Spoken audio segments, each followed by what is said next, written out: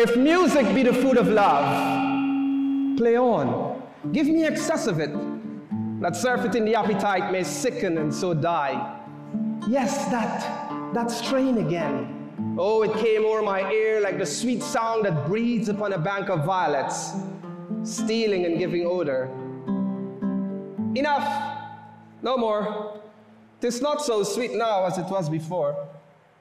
O spirit of love, how quick and fresh art thou, that notwithstanding thy capacity, receive it as the sea not enters there, of what validity and pit soever, but falls into abatement and low price.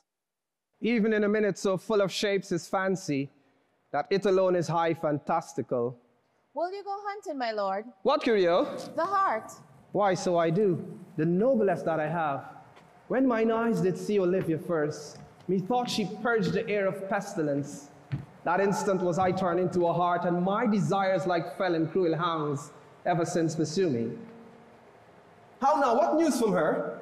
So please, my lord, I might not be admitted, but from a handmaid do return this answer.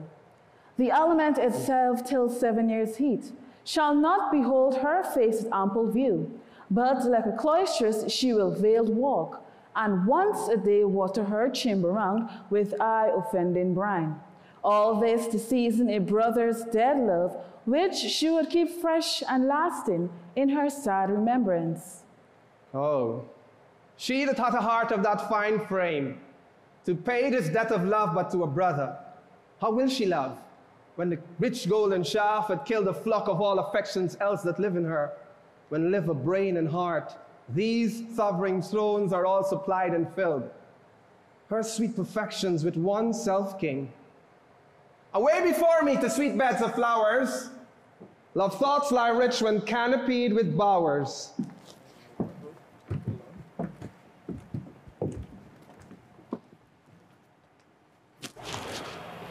What country, friends, is this? This is Illyria, lady. And what shall I do in Illyria? My brother, he is in Elysium. Perchance he's not drowned. What think you, sailor? It is perchance that you yourself were saved. Oh, my poor brother. True, madam. And to comfort you with chance, assure yourself. After our ship did split, when you and those poor numbers saved with you hung on our driving boat, I saw your brother most provident in peril bind himself, courage and hope both teaching him the practice, to a strong mast that lived up on the sea, where, like Arion on the dolphin's back, I saw your brother hold acquaintance with the waves so long as I could see. For saying so, there's gold. Mine own escape unfolded to my hope, whereto thy sweet serves for authority, the like of him. Knowest thou this country? Aye, madam, well. For I was bred and born but 3 hours' travel from this very place. Who governs here? A noble duke in nature as in name. What's his name? Orsino. Orsino. I've heard my father name him. He was a bachelor then. And is now, or was so late. For about a month ago I went from hence, and then 'twas fresh in murmur, as you know what great ones do, the less will prattle of, that he did seek the love of fair Olivia. What's she? A virtuous maid, the daughter of a count that died some 12 months since, then leaving her in the protection of his son, her brother, who shortly also died, for whose dear love, they say, she hath abjured the sight and company of men. Oh, that I serve that lady, and might not be delivered to the world till I had made mine own occasion mellow what my estate is. That were hard to compass, because she will admit no kind of suit. No, not the duke's. There is fair behavior in thee, captain, and though that nature with a beauteous wall doth off close in pollution, yet of thee will I believe thou hast a mind that suits with this thy fair and outward character. I pray thee, and I'll pay thee bounteously. Conceal me what I am and be my aid, for such disguise as haply shall become the form of my intent. I'll serve this duke. You shall present me as a eunuch to him. It may be worth thy pains, for I can sing and speak to him in many sorts of music that will allow me very worth his service. Whatever else may hap, to time I will commit. Only share thou thy silence to my wit.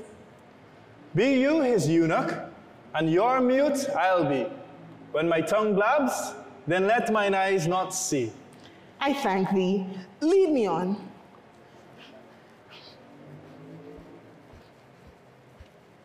What a plague means my niece to take the death of her brother thus? I'm sure fear is an enemy to life. By my throat, Sir Toby, you must come in earlier o' nights. My lady, your cousin, takes great exceptions to your ill hours. Well, let her accept before accepted. Aye, but you must confine yourself within the modest limits of order. Confine? I confine myself no finer than I am. These clothes be good enough for drinking, and so too be these boots. And they be not, let them hang in their own straps. That quaffing and drinking will undo you. I heard my lady talk of it yesterday, and of a foolish knight that you brought here one night to be her wooer. Who, Sir Andrew Ague, chief? Aye, he. Why, he's as tall a man as any in Illyria. What's that to the purpose? He has 3,000 ducats a year. Aye, but he'll have a year in all these ducats. He's a very fool and a prodigal. Fie that you'll say so. He plays on the viol de gamboys and knows 3 or 4 languages, word for word without book, and hath all the good gifts of nature. He hath indeed, almost natural. For besides that he's a fool, he's a great quarreler. And that he had the gift of a coward to allay the gust he had in quarreling, this thought among the prudent, he would quickly have the gift of a grave. By this hand, they are scoundrels and subtractors that say so of him. Who are they? They who add. Moreover, he is drunk nightly in your company. In drinking healths to my niece. I'll drink to my niece as long as there's a passage in my throat and drink in Illyria. He's a coward and a coistrel that will not drink to my niece till his brain turn out a toe like a parish top. What means? Sir Toby Belch! Castellano Volgo, here comes Andrew Agueface. How now, Sir Toby Belch? Sweet Sir Andrew! Ow. Bless you, fair shrew. And you too, sir. Accost, Sir Andrew, accost. What's that? That's my niece's chambermaid. Oh, dear Mrs. Accost, I desire better acquaintance. My name is Mary, sir. Oh, dear Mistress Mary Accost, You mistake, knight. To accost is to front her, to board her, to woo her, assail her. By my troth, I would not undertake her in this company. Is that the meaning of accost? Fare you well, gentlemen. And thou let part so, Sir Andrew. Wouldst thou might never draw a sword again. And you part so, mistress? I would I might never draw a sword again. Dear fair lady, do you think you have fools in hand? Sir, I have not you by thy hand. Marry, but you shall. Here's my hand. Now, sir, taunt is free. I pray you, bring your hand to the buttery bar and let it drink. Wherefore, sweetheart? I mean, what's your metaphor? It's dry, sir. Oh, I think so. I'm not such an ass, but I could keep my hands dry. What's your jest? A dry jest, sir. Are you full of them? Aye, sir. I have them at my fingers' end. Marry, now let go of your hand. I am barren. Oh, night, when thou needst a copper canary. When did I see thee so put down? Never in your life, I think. Unless the sea canary put me down. Methinks sometimes I have no more wit than a Christian or ordinary man has. I'm a great eater of beef, and I believe that does harm to my wit. Oh, no question. I thought that. I'd forswear it. I'd ride home tomorrow, Sir Toby. Pourquoi, dear knight? Pourquoi? What's that? Do or not do? I would have had beside the time in the tongues that I have with fencing, dancing, and bear baiting. Oh, had I but followed the arts. Then hadst thou had an excellent head of hair. Why? Would I have mended my hair? Past question. For the sea, it does not curl by nature. But it becomes me well enough, does it not? Excellent. It hangs like flax on a distaff. And I hope someday a housewife will take thee between the legs and spin it off. Oh, Faith! I'll home tomorrow, Sir Toby. Your niece will not be seen. And if she be, 4 to 1 she'll none of me. The Count himself here hard by woos her. She'll none of the Count either. She'll not match above her degree either in estate years nor wit. I've heard her swear it this life to it, man. Well, I'll stay a month longer then. I'm a fellow of the strangest mind in the world. I delight in mask and revel sometimes altogether. How good are you at these kick-shawsies, knight? More than any man in the area, whatsoever he be, and under the degree of my betters. And yet still, I would not be compared to an old man. What is thy excellence in a galliard? Why, I could cut a caper. And I could cut the mutton to it. And I have the back trick strictly as strong as any man in the area. Oh, wherefore are these things hid? Wherefore have they a curtain before them? Or are they like to take dust like Miss Maule's picture? Why dost thou not go to church in a galliard and come home in a caranto? My very walk should be a jig. I would not so much as make waters in a syncopace. What dost thou mean? Is this a world in which to hide virtues?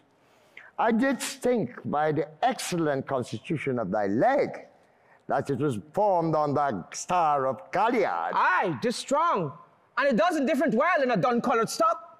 Well, shall we set about some revels? What else shall we do? Were we not born under Taurus? Oh, Taurus? Why, that's sides and heart. No, legs and thighs. Now let me see the caper. Higher, higher, higher, higher.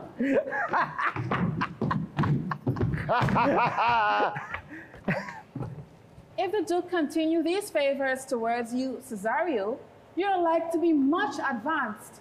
He hath known you but 3 days, and already you are no stranger. You either fear his humor or my negligence that you call into question the continuance of his love.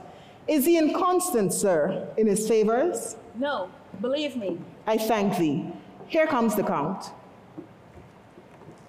You saw Cesario, ho? On your attendance, my lord, here. Stand you while I live.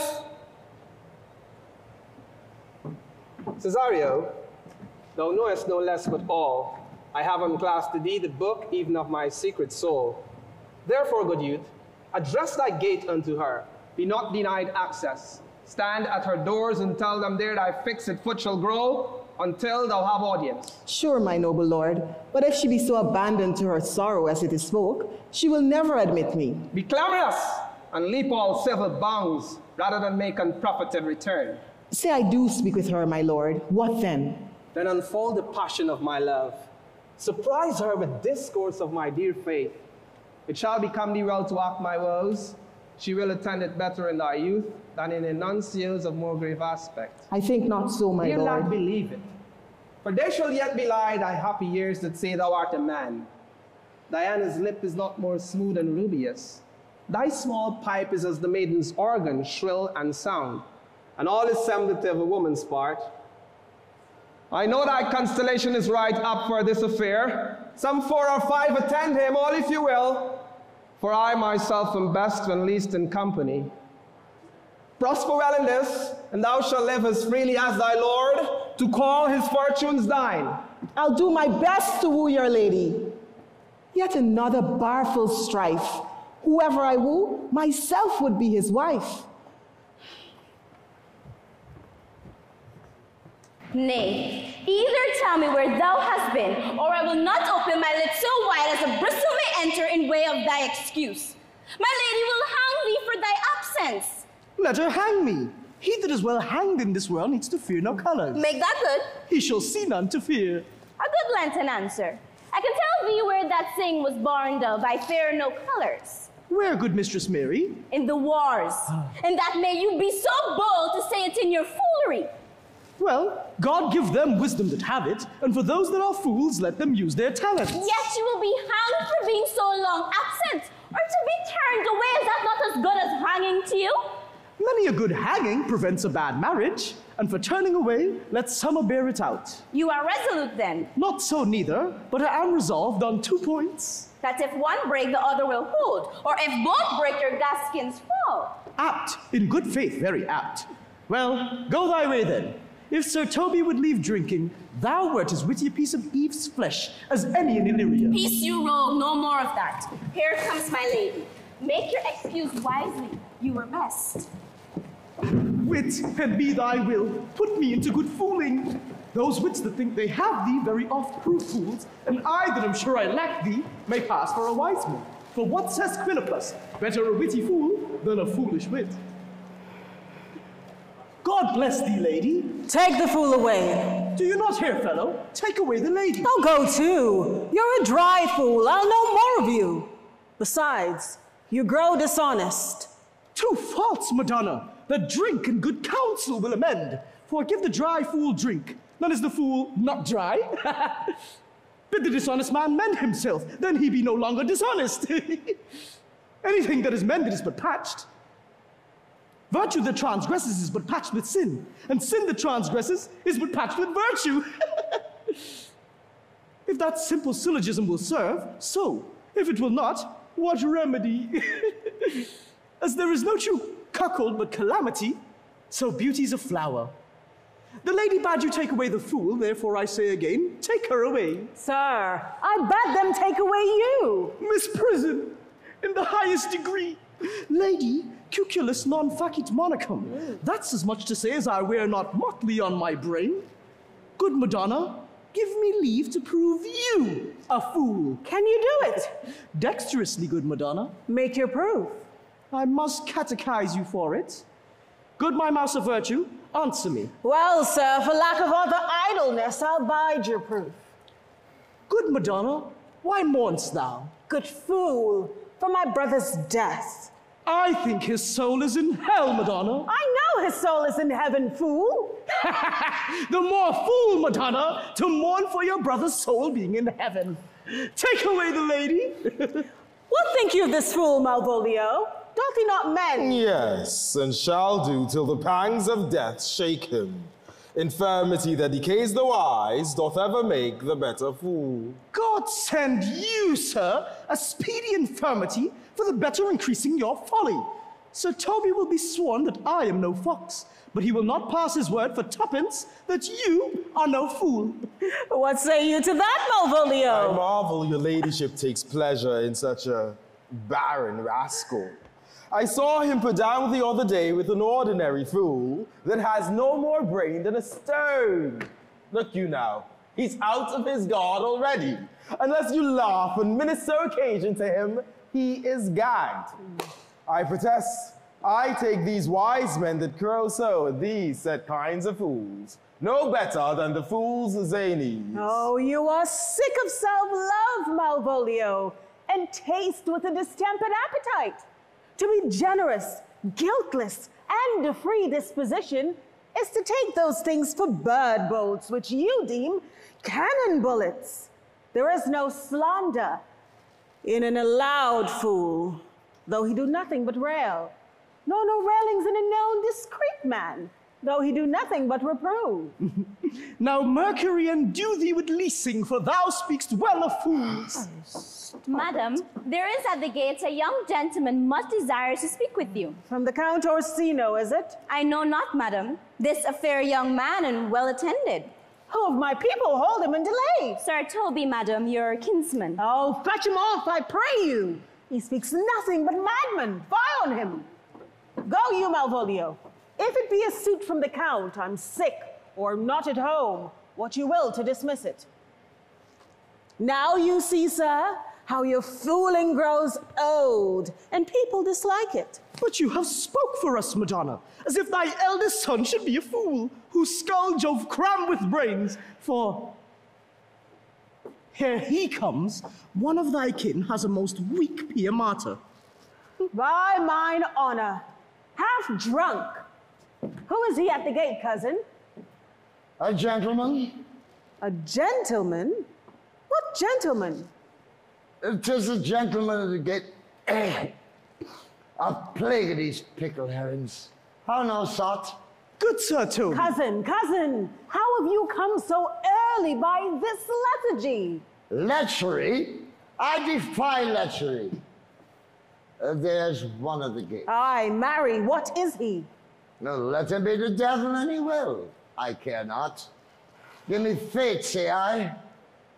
And it's all one. What's a drunken man like, fool? Like a drowned man, a fool, and a madman. One draught above heat makes him a fool. The second mads him, and a third drowns him. Go thou, and seek out the crowner, and let him sit o' my cuz. For he's in the 3rd degree of drink. He's drowned. Go, look after him. He is but mad yet, Madonna. And the fool shall look to the madman. Madam, yon young fellow swears he'll speak with you. I told him you were sick. He takes it upon himself to understand so much and therefore comes to speak with you. I told him you were asleep. He seems to have a foreknowledge of that too, and therefore comes to speak with you. What is to be said to him, lady? He's fortified against any denial. Tell him he shall not speak with me. Has been told so, and he says he'll stand at your door like a sheriff's post and be the supporter to a bench, but he'll speak with you. What kind of man is he? Why, of mankind. What manner of man? Of very ill manner. He'll speak with you, will you or no? Of what parentage and years is he? Not yet old enough for a man, nor young enough for a boy. As a squash is before 'tis a pease cod, or a codling when 'tis almost an apple. 'Tis with him in standing water between boy and man. He's very well favored and speaks very shrewishly. One would think his mother's milk was scarce out of him. Let him approach. Call in my gentlewoman. Gentlewoman!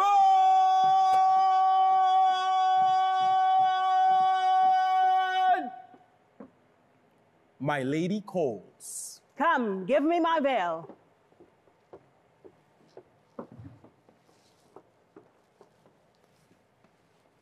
We shall once more hear Orsino's embassy.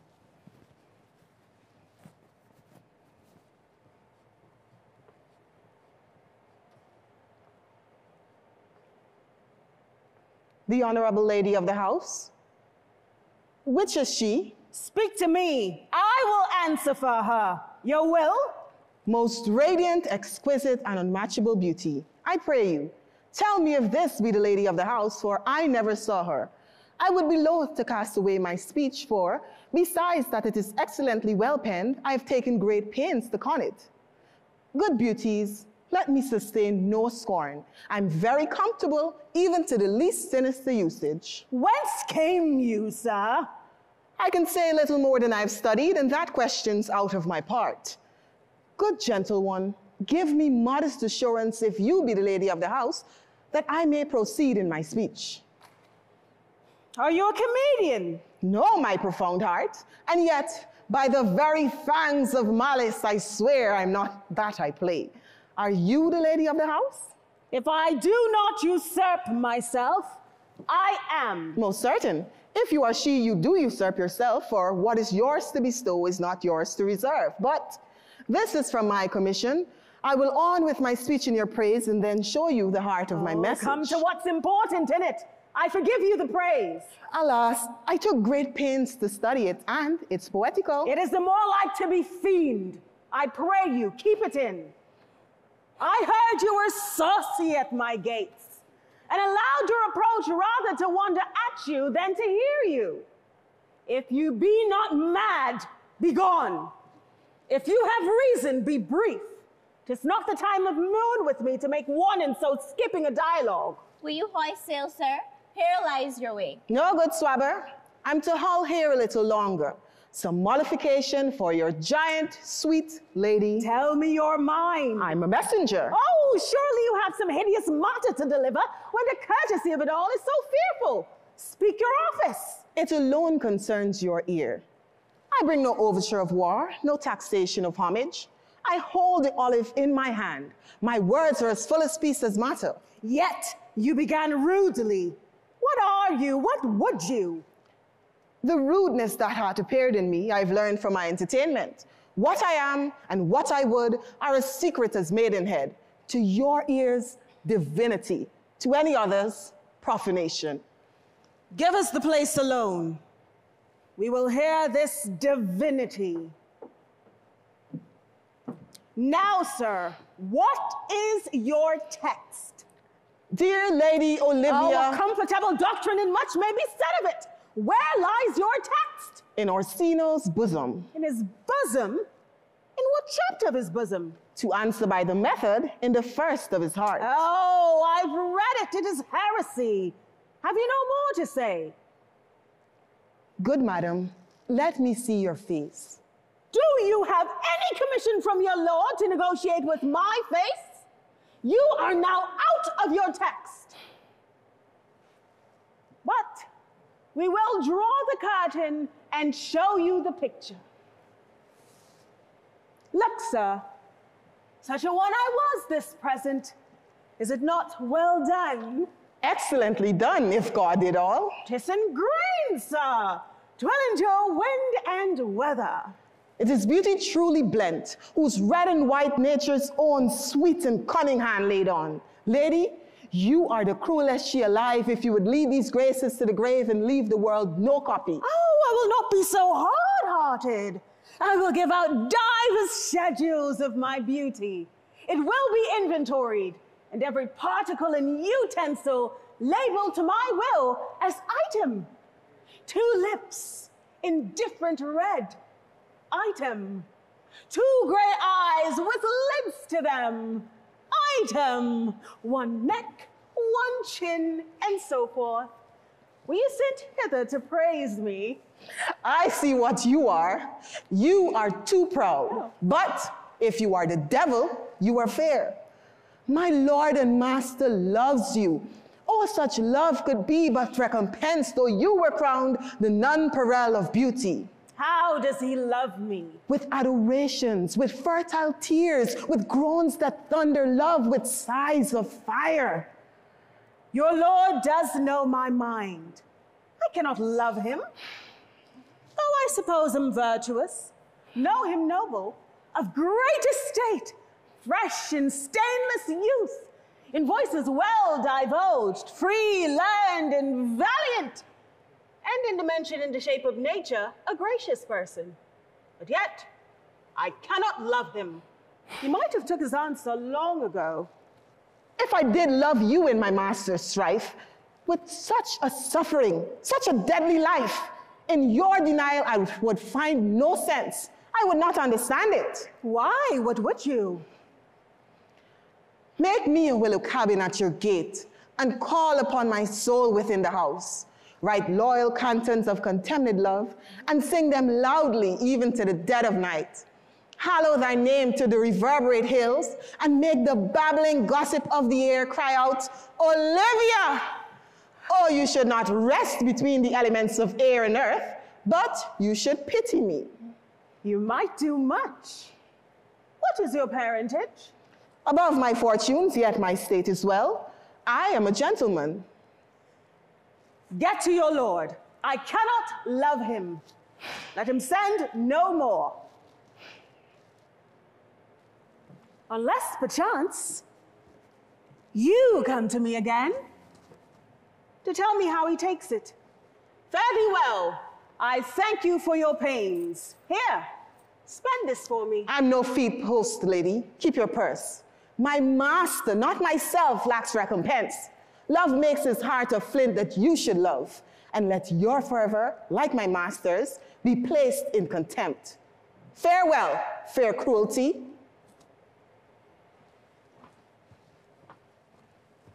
What is your parentage? Above my fortunes, yet my state is well. I'm a gentleman. I'll be sworn thou art. Thy tongue, face, limbs, actions, and spirit do give thee 5-fold blazon. No, not too fast. Soft, soft. Unless the master were the man. How now? Even so quickly might one catch the plague. Methinks I feel this youth's perfections with an invisible and subtle stealth to creep in at mine eyes. Well, let it be. What ho, Malvolio! Here, madam, at your service. Run after that same peevish messenger, the county's man. He left his ring behind him. Would I or not? Tell him I'll none of it. Desire him not to flatter with his lord or hold him up with hopes. I'm not for him. If that the youth may come this way tomorrow, I'll give him reasons for it. Hie thee, Malvolio. Madam, I will. Oh, I know not what, and fair to find. Mine eye too great a flatterer for my mind. Fate, shall thy force, ourselves we do not owe. What is decreed must be, and be this so.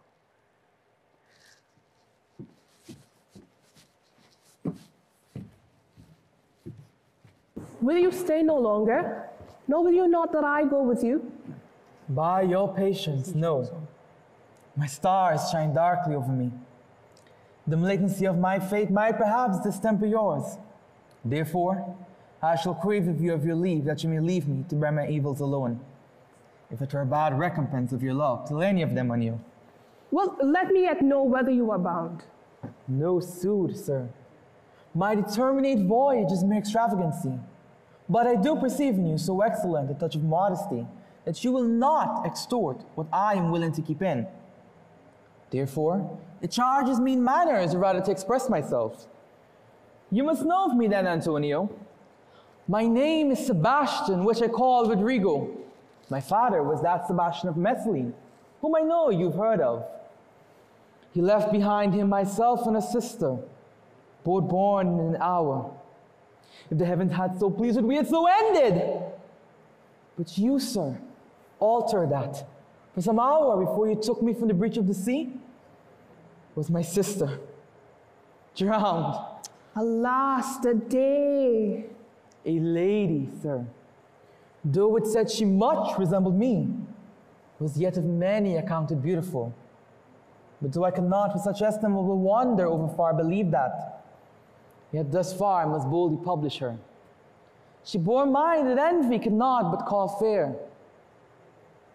She's drowned already, sir, with salt water, though I seem to drown her remembrance again with more. Pardon me, sir, your bad entertainment. Oh, good Antonio, forgive me your trouble. If you will not murder me for my love, let me be your servant. If you will not undo what you have done, that is kill him whom you have recovered. Desire it not. Fare you well at once. My bosom is full of kindness, and am yet so near the manners of my mother, that upon the least occasion more mine eyes will tell tales of me. I am bound to the Count Orsino's court. Farewell. The gentleness of all the gods go with you. I have many enemies in Orsino's court, else I would very soon see thee there. But, come what may, I do adore thee so, the danger may seem sport, and I will go.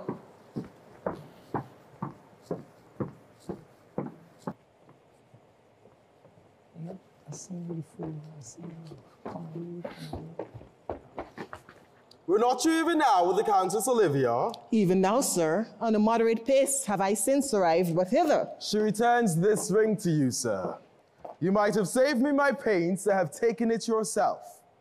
She adds, moreover, that you put your lord into a desperate assurance that she will none of him. And one thing more, that you never be so hardy to come again in his affairs, unless it be to report his taking of this. Receive it so. She took the ring of me. I'll none of it. Come, sir, you peevishly threw it to her, and it is her will that it be so returned. If it be worth stooping for, there it lies in your eye. If not, be it his that finds it.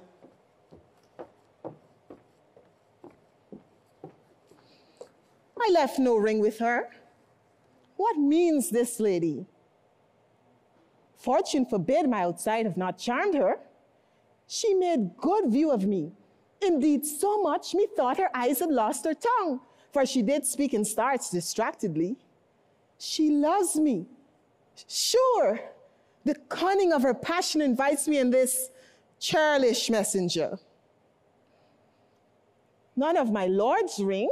Why, he sent her none. I am the man.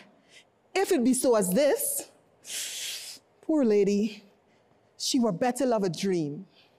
Disguise, I see thou art a wickedness wherein the pregnant enemy does much. How easy it is for the proper false in women's waxen hearts to set their forms. Alas, our frailty is the cause, not we, for such that we are made of, such we be. How will this fudge? My master loves her dearly, and I, poor monster, fond as much on him, and she, mistaken, seems to dote on me. What will become of this? As I am man, my state is desperate for my master's love. As I am woman, now alas today, what thriftless sighs shall poor Olivia breathe? O time, thou must untangle this, not I. It is too hard a knot for me to untie.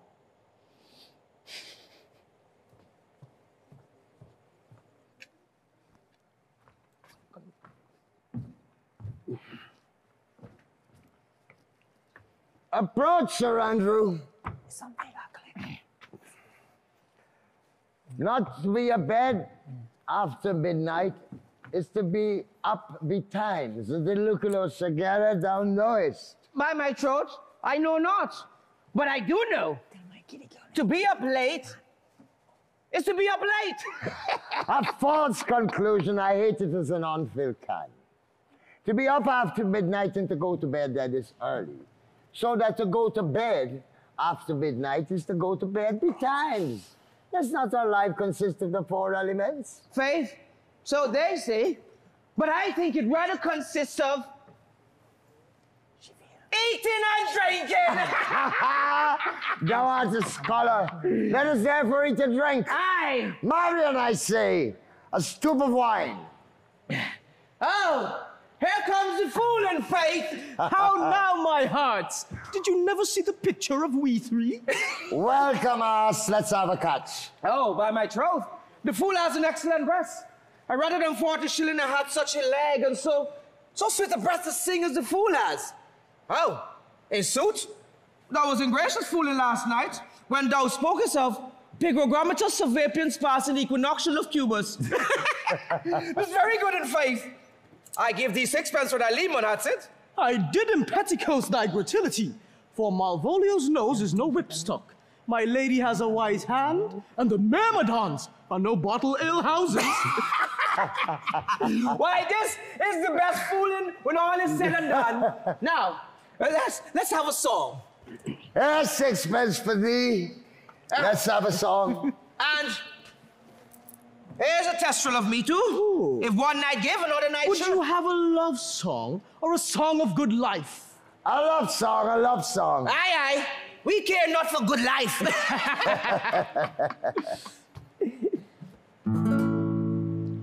Oh, mistress mine, where are you roaming? Oh, stand here, your true love's coming, that can sing both high and low. Trip no further, pretty sweeting, journeys end in lovers' meeting. Every wise man's son doth know. Good. Excellent in faith. What is love?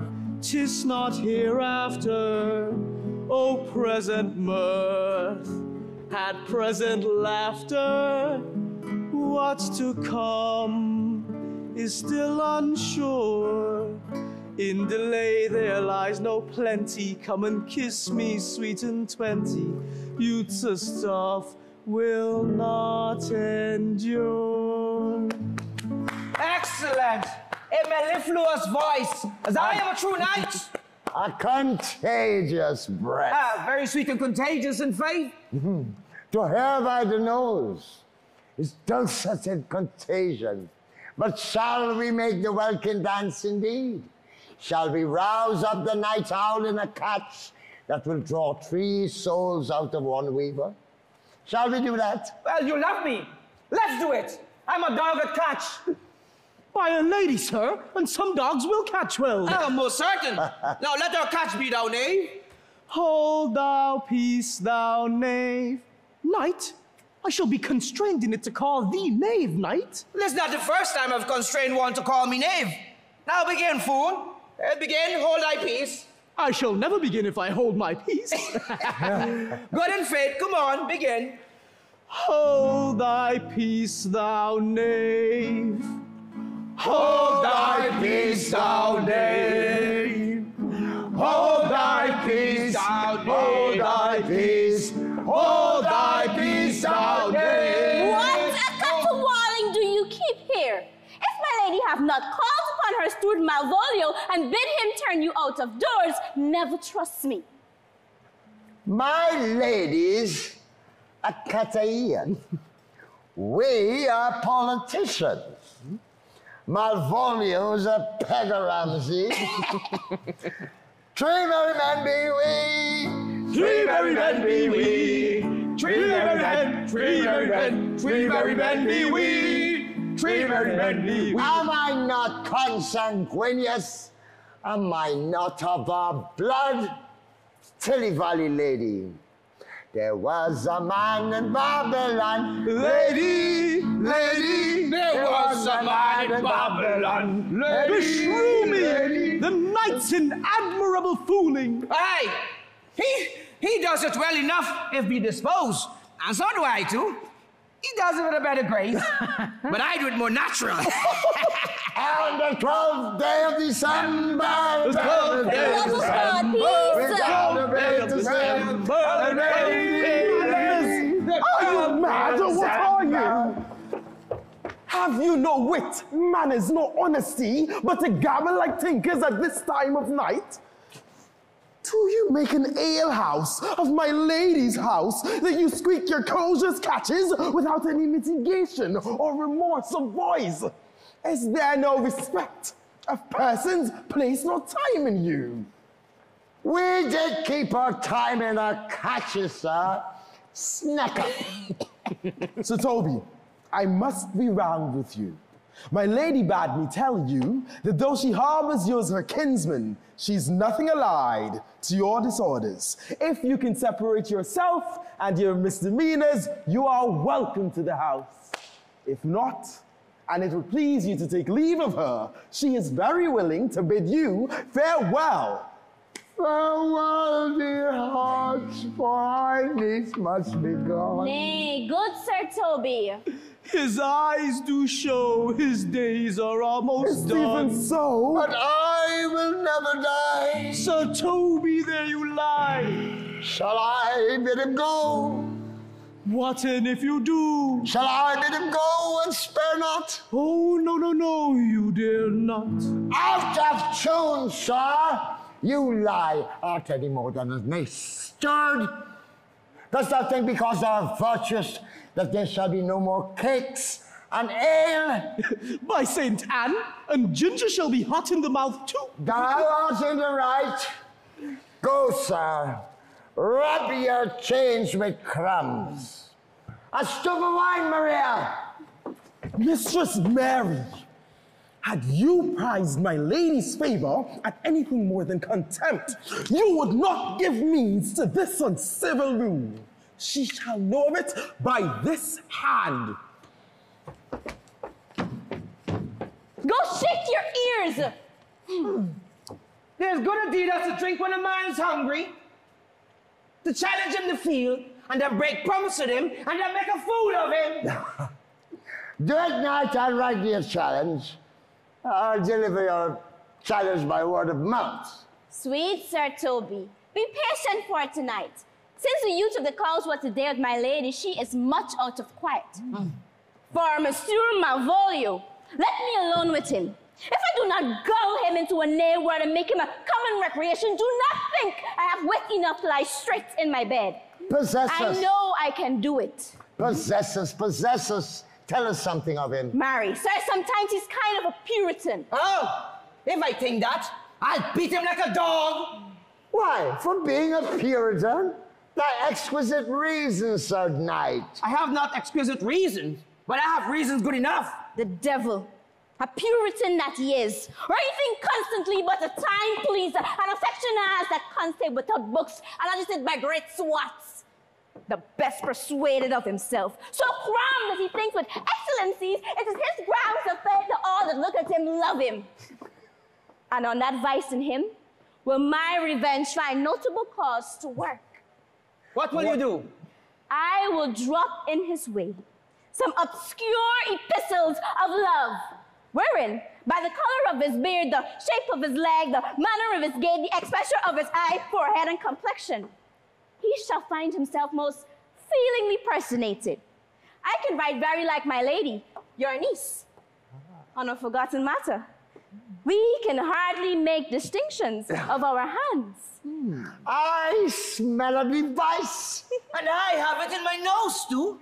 He will think by the letters that thou wilt drop that my niece is in love with him. My purpose is indeed a horse of that color. And your horse now will make an ass of him. Ass, I doubt not. Oh, this would be admirable. Sport royal, I warrant you. I know my physic will work with him. I will plant you two and make the fool a terror where he shall find this letter. Observe his construction of it. For this the night to bed and dream on this event. Farewell. Good night, Penthesilea. Before me, she's a good wench. Ah, beagle purebred, and wonders adores me. What's the but of that? I was adored once too, you know. Thou needs send for more money, knight. And if I cannot recover your niece, I'm a foul way out. Send for money, knight. If the huts are not to the end, call me cut. And if I do not do it, never trust me. Take it how you will. Oh, that's the bed, knight. I'll go burn some sack.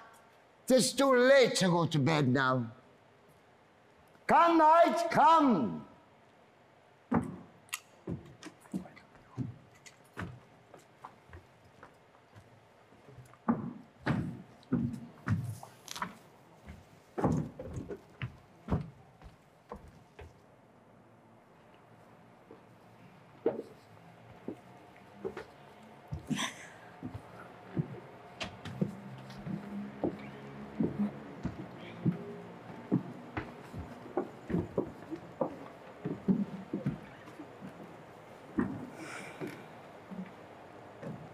Give me some music. Good morrow, friends. Now, good Cesario, but that piece of song, that old and antique song we heard last night, methought it did relieve my passion much, more than light airs and recollected terms of these most brisk and giddy paced times. Come with one verse. He is not here, so please your lordship, that should sing it. Who was it? Festus the jester, my lord, a fool that Lady Olivia's father had taken much delight in. He's about the house. Go seek him out and play the tune a while. Come hither, boy. If ever thou shalt love, in the sweet pangs of it remember me. For such as I am, all true lovers are, unstayed and skittish in all motions else, save in the constant image of the creature that is beloved. How dost thou like this tune? It gives the very echo to the seat where love is thrown. Ah, thou speak masterly. My life upon it. Young though thou art, thine eye had stayed upon some favor that it loves, hath it not, boy? A little by your favor. Ah, what kind of woman is it? Of your complexion. She's not worthy then. What years in faith? About your years, my lord. Too old by heaven. Let still the woman take an elder than herself. So wears she to him, so sways she levels in her husband's heart.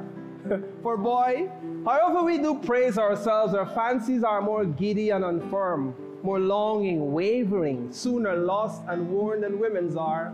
I think it well, my lord. Then let thy love be younger than thyself, or thy affection cannot hold the bent. For women are as roses, whose fair flower being once displayed, doth fall that very hour. And so they are. Alas, they that are so, to die even when they to perfection grow. Oh, fellow, come! The song we had last night, mark it, Cesario, it is old and plain. The spinsters and the knitters in the sun and the free maids that weave their thread with bones do used to chant it.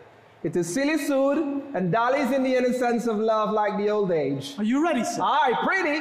Sing! Come away, death, and in sad cypress let me be laid. Fly away, breath, I am slain by a fair, cruel maid. My shroud of white stock all with you, oh, prepare it. My part of death no one so true did share it. Not a flower sweet, on my black coffin let there be strewn. Not a friend greet my poor corpse where my bones shall be thrown. 1,000 sighs to save, lay me where sad true lover never find my grave to weep there. Here's for thy pains. No pains, sir. I take pleasure in singing, sir. I pay thee for thy pleasure, then. And pleasure will be paid, one time or another. Give me now leave to leave thee. Now the melancholy gods protect thee, and tailor make thy doublet of changeable taffeta, for thy mind is a very opal. I would have men of such constancy put to sea, that their business be everywhere, and their intent everything, for that's it that makes a good voyage of nothing. Farewell. Let all the rest give place. Once more, Cesario, get thee to yon same sovereign cruelty. Tell her my love more noble than the world prizes not in quantity of dirty lands the parts that fortune hath bestowed upon her. Tell her I hold as giddily as fortune, but 'tis that miracle and queen of gems that nature pranks her in, attracts my soul. But if she cannot love you, sir? I cannot be so answered. Sooth, but you must. Say that some lady, as perhaps there is, had for your love as great a pang of heart as you have for Olivia. You cannot love her. You tell her so. Must she not then be answered? There is no woman's sides can buy the beating of so strong a passion as love that give my heart. No woman's heart so big to hold so much, they lack retention. Alas, their love may be called appetite, no motion in the liver but the palate, that suffers surfeit, cloyment, and revolt. But mine is all as hungry as the sea and can digest as much. Make no compare between that love a woman can bear me and that I owe Olivia. Aye, but I know. What dost thou know? Too well what love women to men may owe. In faith, they're as true as heart as we. My father had a daughter loved a man as it might be perhaps, were I a woman, I should your lordship. And what's her history? A blank, my lord. She never told her love, but let concealment like a worm in the bud feed on her damask cheek. She pined in thought, and with a green and yellow melancholy, she sat like Patience on a monument, smiling at grief. Was this not love indeed? We men may say more, swear more, but indeed our shows are more than will. For still we prove much in our vows, yet little in our love. And thy sister of her love, my boy? I'm all the daughters in my father's house, and all the brothers too, and yet I know not. Sir, shall I to this lady? Aye, that's the theme. To her in haste, and give her this jewel. Say my love can give no place, but no deny.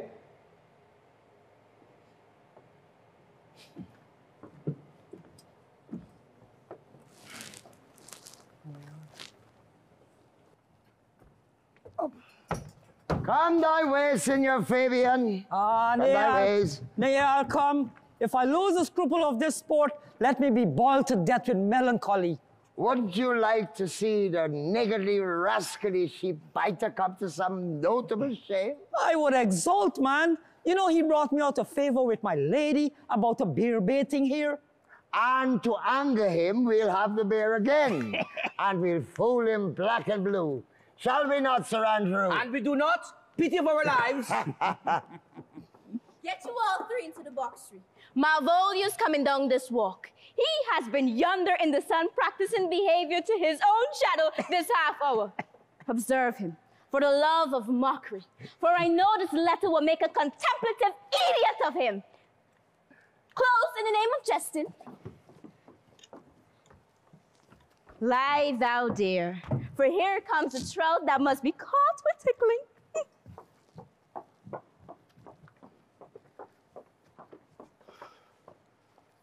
'Tis but fortune. All is fortune. Maria once told me that she did affect me, and I have heard herself come thus near, that should she fancy, it should be one of my complexion. Besides, she uses me with a more exalted respect than anyone else that follows her. What should I think on it? Here's an overweening rogue. Oh, peace. Contemplation makes a rare turkey cock of him. How he jets under his advanced plumes. I could so be the rogue. Be Count Malvolio. Oh, rogue. Oh, pistol him, pistol him. There is example for it. The lady of the strachey married the yeoman of the wardrobe. Oh, fire him, Jezebel. Oh, peace, peace. Now he's deeply in. Look how imagination blows him. Having been 3 months married to her, sitting in my state. Oh, for a stoneboat to hit him in the eye. Calling my officers about me in my branched velvet gown, having come from a daybed where I have left Olivia sleeping. Fire and brimstone. Oh, peace, peace. And then to have the humor of state, and after demure travel of regard, telling them I know my place as I would, they should do theirs, to call for my kinsman, Toby. Bolts and shackles. Oh, peace, peace, now, 7 of my people with an obedient start make out for him. I frown the while, and perchance wind up my watch or play with my some rich jewel. Toby approaches there and curtsies to me. Shall this fellow live? Though our silence be drawn from us with cars, yet peace. I extend my hand to him thus, quenching my familiar smile with an austere regard of control. And does not Toby take a blow to the lips then, young? Saying, Cousin Toby, my fortunes having cast me on your knees, give me this prerogative of speech. What? You must amend your drunkenness. Out, scab. Besides, you waste the treasure of your time with a foolish knight. That's me, I warrant you. One Sir Andrew. I know it was, for many do call me fool. Whose employment have we here? Ah, now the woodcock is near the gin. Oh, peace, and the spirits of you must intimate, reading aloud to him. By my life, this is my lady's hand. These be her very C's, her U's, her T's, and thus she makes a great P's. It is in contemptuous question her hand. Her C's or U's or T's, why that? To the unknown beloved, this and my good wishes, her very phrases, by your leave wax soft. And the impression of her lucracy with which she uses a seal. This my lady, to whom should this be? Ah, this wins him, liver and all. Jove knows I love, but who? Lips do not move, no man must know. No man must know. What follows? The number's altered. No man must know if this should be the Malvolio. Harry, come deep. I may command where I adore, but silence like a lucracy knife, with bloodless stroke my heart doth gore. MOAI doth sway my life. Ah, a Faustian riddle. Excellent wench, I say. MOAI doth sway my life. Nay, but first, let me see. Let me see. Ah, what dish of poison has she dressed him? And with what wing does Daniel checks at it? I may command where I adore. Why, she may command me. I serve her, she is my lady. This is evident to any formal capacity. There is no obstruction in it. And at the end, what should that alphabetical position portend? If I could make this resemble something in me, softly. MOAI. Oh, I make that up. He's at a cold scent now. Oh, so to will cry upon it for all this, though it be as rank as a fox. Malvolio, why that begins my name? Did I not say that he would work it out? The core is excellent at fault. But there's no consonancy in the sequel that suffers on deprivation. A should follow, but O does. And O shall end, I hope. All right, cudgel him and you make him cry, oh. And then I comes behind. Aye, and you had an eye behind you, you might see more detractions at your heels rather than fortunes before you. MOAI. This simulation is not as a former, and yet it would bow to me. For every one of these letters is in my name. Soft. Here follows prose. If this fall into thy hand, revolve. In my stars I am above thee, but be not afraid of greatness. Some are born great, some achieve greatness, and some have greatness thrust upon them. Thy fates open their hands. Let thy blood and spirit embrace them, and to inure thyself to what thou art like to be, cast thy humble slough and appear fresh. Be opposite with a kinsman, surly with servants. Let thy tongue tang arguments of state. Put thyself into the trick of singularity.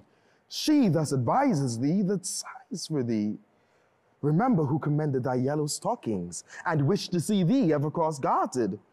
I say remember, go to. Thou art made if thou desirest to be so. If not, let me see thee a fellow of servants and not worthy to touch fortune's fingers. Farewell, she that would alter services with thee.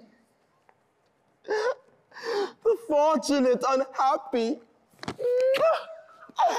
Daylight and Campion discovers not more. This is open.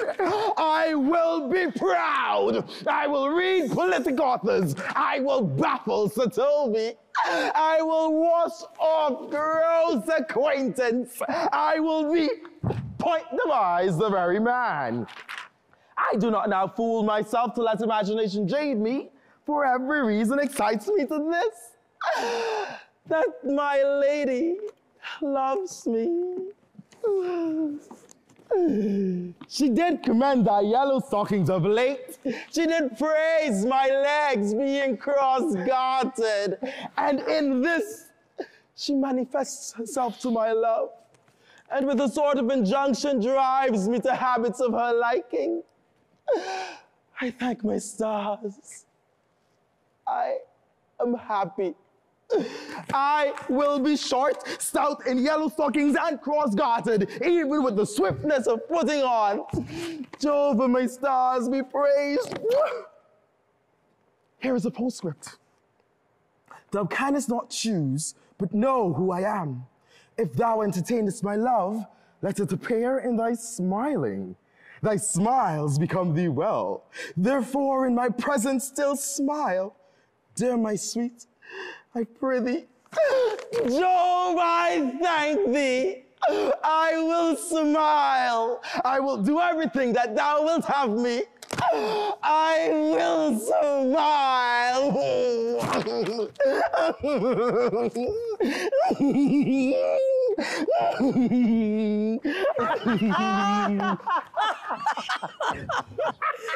I will not give my part of this sport for a pension of thousands to be paid from the Sophie. I could marry this wench for this device. Oh, so could I too. And ask her no other dowry but at such another jest. Or nor do I. Ah, here comes my noble girl catcher. Will you lay your foot upon my neck? And mine either. Set my freedom a trip and become thy born slave? And faith in mine either. Oh, why? You put him in such a dream. Yes, put him in such a dream that when the image of it leaves him, he must go mad. Nay, but say true, does it work upon him? Oh, like aquavita to a midwife. If you will then see the fruits of this sport, mark his first approach before my lady. He will come to her in yellow stockings, this a color she abhors, and cross-gartered, a fashion she detests, and he will smile upon her, which will now be so unsuitable to her disposition, being addicted to a melancholy as it is, that it cannot but turn him into a notable contempt. If you will see it, follow me. To the gates of Tartar, thou excellent devil of a wit. I could make one too.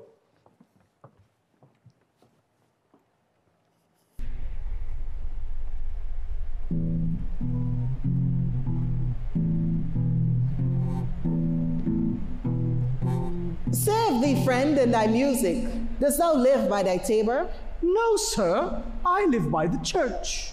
Art thou a churchman? No such matter, sir. I do live by the church, for I do live at my house, and my house doth stand by the church. So thou mayst say that the king lies by a beggar if the beggar dwell near him, or the church stands by thy tabor if thy tabor stand by the church. You have said, sir, to see this age, a sentence is but a cheverel glove to a good wit. How quickly the wrong side may be turned outward. Nay, that's certain. They that dally nicely with words may quickly make them wanton. I would therefore my sister had had no name, sir.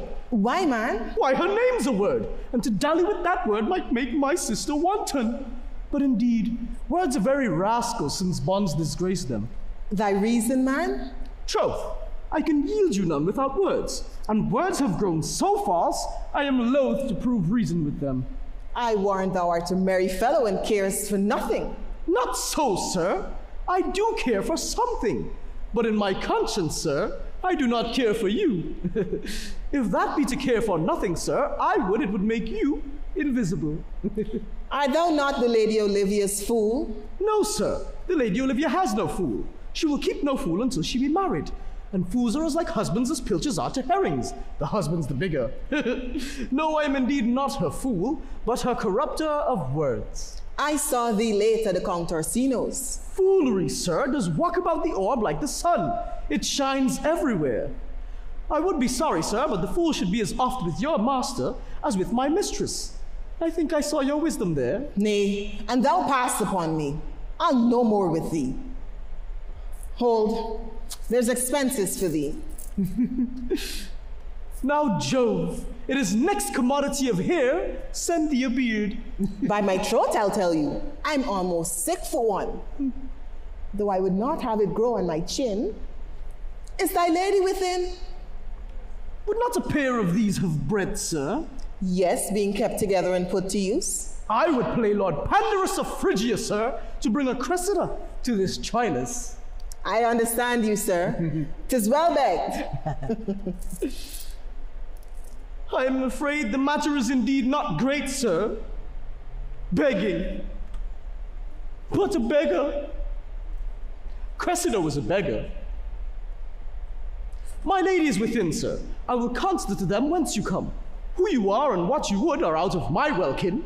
I might say element, but this word is overworn.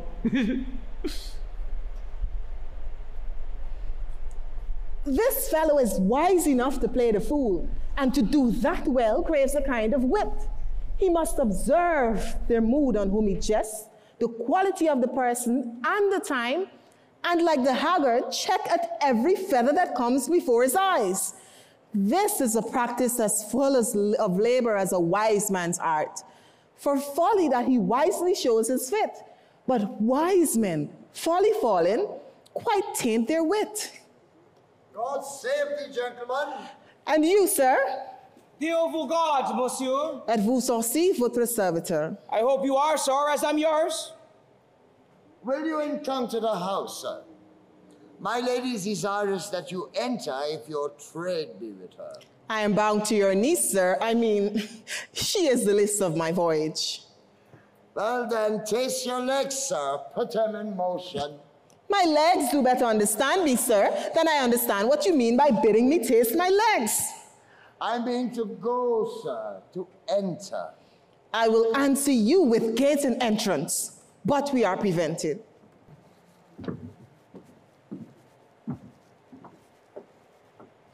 Most excellent, accomplished lady, may the heavens rain odors on you. The youths are courtier. Rain odors well. My Martha hath no voice, lady, but your own most pregnant and vouchsafed ear. Odor, pregnant, vouchsafe. I get them all three already. Let the garden door be shut and leave me to my hearing.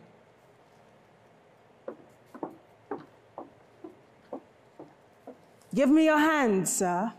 My duty, madam, and most humble service. What is your name? Cesario is your servant's name, fair princess. My servant?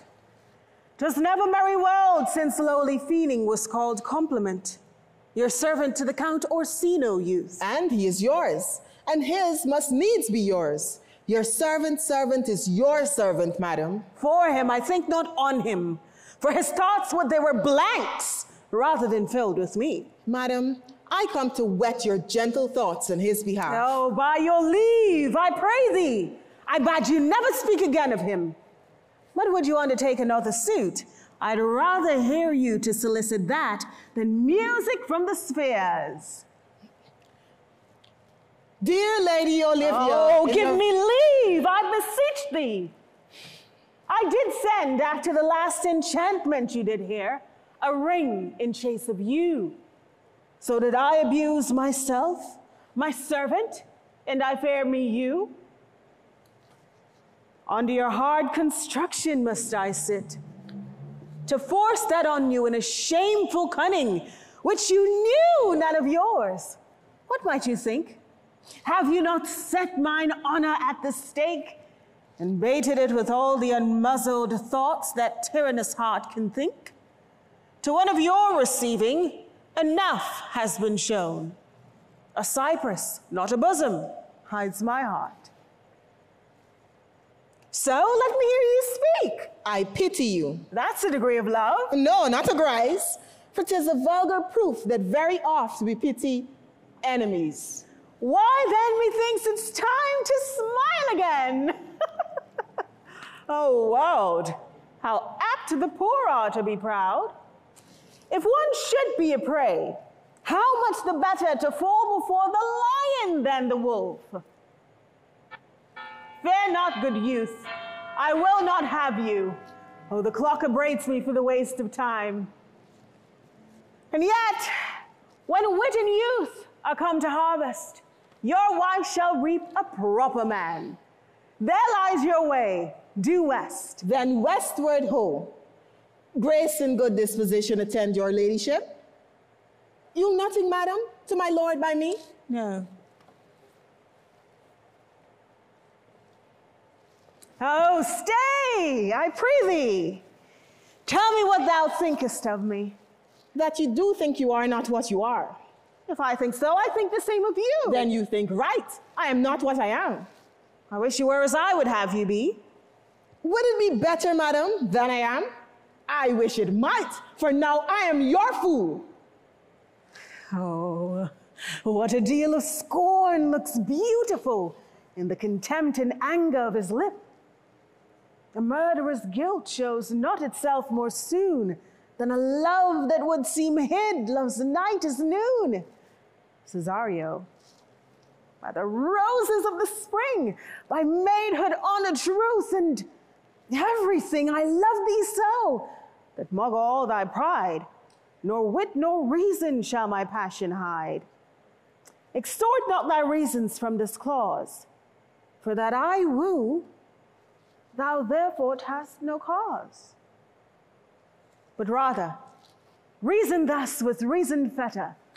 Love sought is good, but given unsought is better. You know, Cesario, I was thinking... By my innocence, I swear, and by my truth, I have one heart, one bosom, and one truth, and that no woman has, nor never none shall be mistress of it.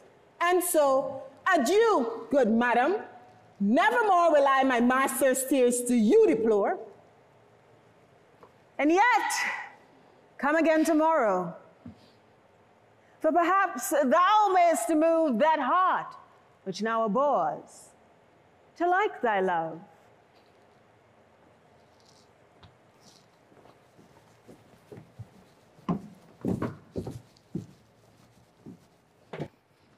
No, Faith, I'll not stay a jot longer.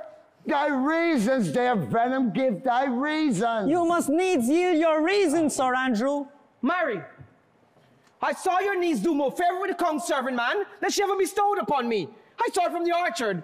Did she see thee, the wild old boy? Tell me that. As plain as I can see you now. This was a great argument of love in her toward you. Slight! Will you make an ass of me? I will prove it legitimate, sir, upon the oaths of judgment and reason. And they have been grand jurymen since before Noah was a sailor. She did show favor to the youth in your sight, only to exasperate you, to awaken your dormant's valor, to put fire in your heart and brimstone in your liver. You should have accosted her and with some excellent jest fired you from the mint. You should have banged the youth into dumbness. This was looked for at your hand, and this was balked. The double guilt of this opportunity you let time wash off, and you are now sailing to the north of my lady's opinion, where you will hang like an icicle on a Dutchman's beard, unless you do redeem it by some laudable attempt, either of valor or policy. It be anyway, it must be with valor, for policy I hate. I had as leave be a groundless as a politician. Why then? Build me thy fortunes on the basis of valor. Challenge me to count you to fight with him. Hurt him in 11 places. My niece will take note. And assure thyself, there is no love broke in the world that can more prevail in commendation of man with woman than report of valor. There is no way but this, Sir Andrew. Will either of you bear me a challenge to him? Go. Write it in a martial hand, be cursed and brief. It is no matter how witty, so it be eloquent and full of invention. Taunt him with the license of ink. And if thou doest him some trice, it shall not be amiss.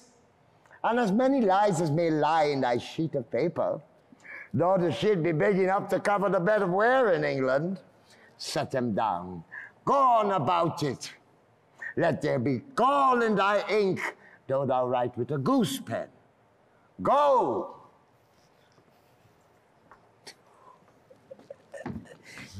Where shall I find you? We shall call thee at the cubiculo.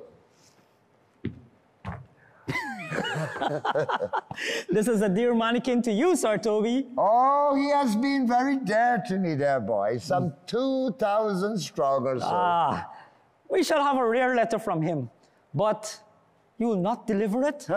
Never trust me then. And by all means, stir on the youth and answer. I think oxen and wade rope cannot hail them together. And for Andrew, if he were open and you find so much blood in his liver that can clog the foot of a flea and eat the rest of the anatomy. And his opposite, the youth, bears in his visage no great presage of cruelty. Here comes my youngest wren. If you desire the spleen and will laugh yourself into stitches, follow me. Young girl Malvolio has turned heathen, a very renegado, for there is no Christian that means to be saved by believing rightly could ever believe such impossible passages of grossness. He's in yellow stockings. And cross stockings. Most villainously, like a pedant that keeps the school and a church. I have dogged him like his murderer. He does obey every point of the letter that I dropped to betray him. He does smile his face into more lines than in the new map with the augmentation of the Indies. You have not seen such a thing as this. I can hardly forbear hurling things at him. I know my lady will strike him. And if she'll do, he'll smile and take it as a great favor. Bring us where he is.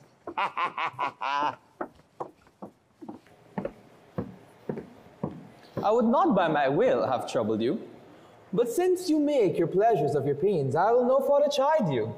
I could not stay behind you. My desire more sharp than filed steel did spur me forth.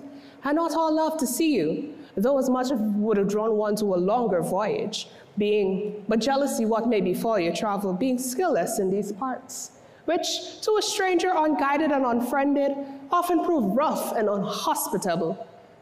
My willing love, the rather by these arguments of fear set forth in your pursuits. My kind Antonio, I can no other answer, meek but thanks, and never thanks, and of good turns are shuffled off at such incurrent pay. But, where my word is my conscience firm, you should find better dealing with it. What's to do? Shall we go to see the relics of this town? Tomorrow, sir. Best first go see your lodging. I am not weary, and 'tis long tonight. I pray you, let us satisfy our eyes with the things of fame and memorials that do renown this city. Would you pardon me, sir? I do not walk these streets without danger. Once in the sea fight against the Count, his galleys, I did some service of such note indeed that were I taken here, it would scarce be answered. Belike you slew great number of his people?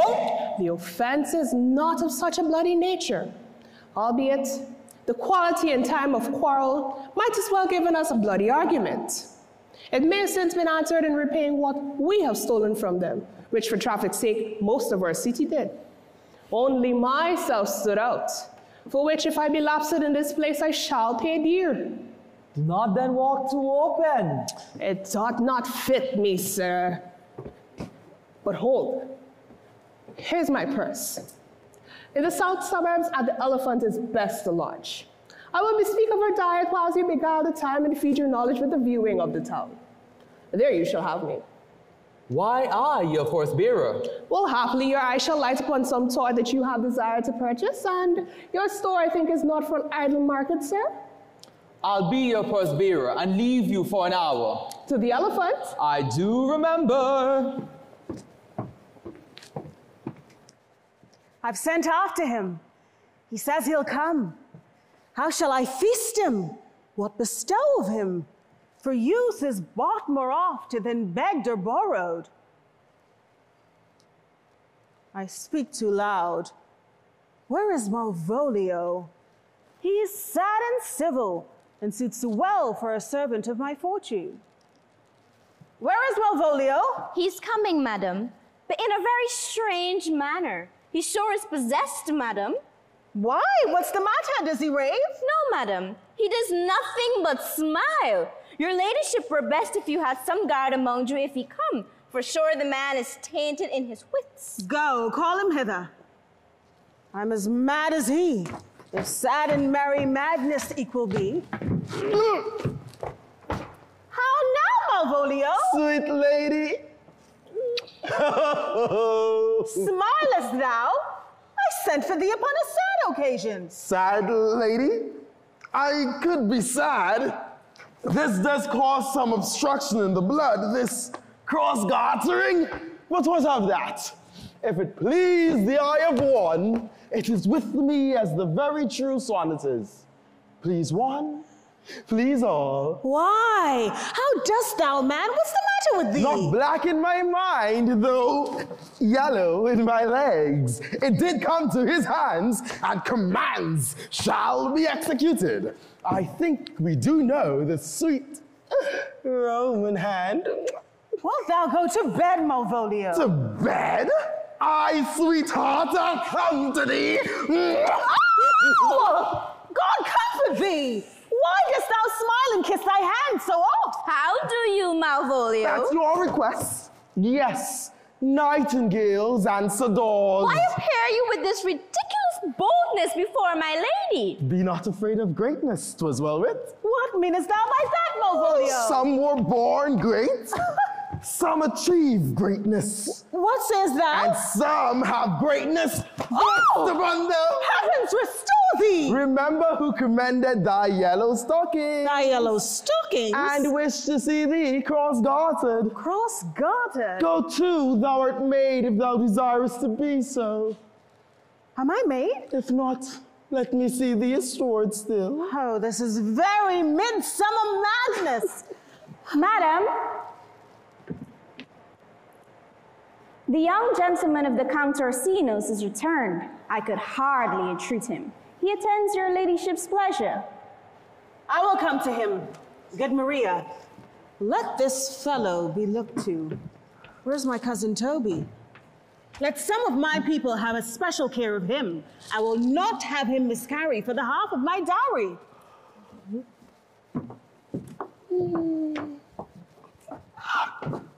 Oh, do you come near me now?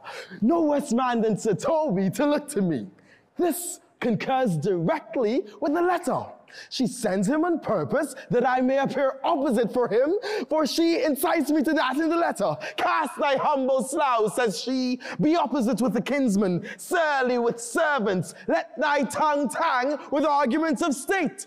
Put thyself into the trick of singularity, and consequently found the manner how as a sad face, a reverent carriage, a slow town of some sir of note, and so forth.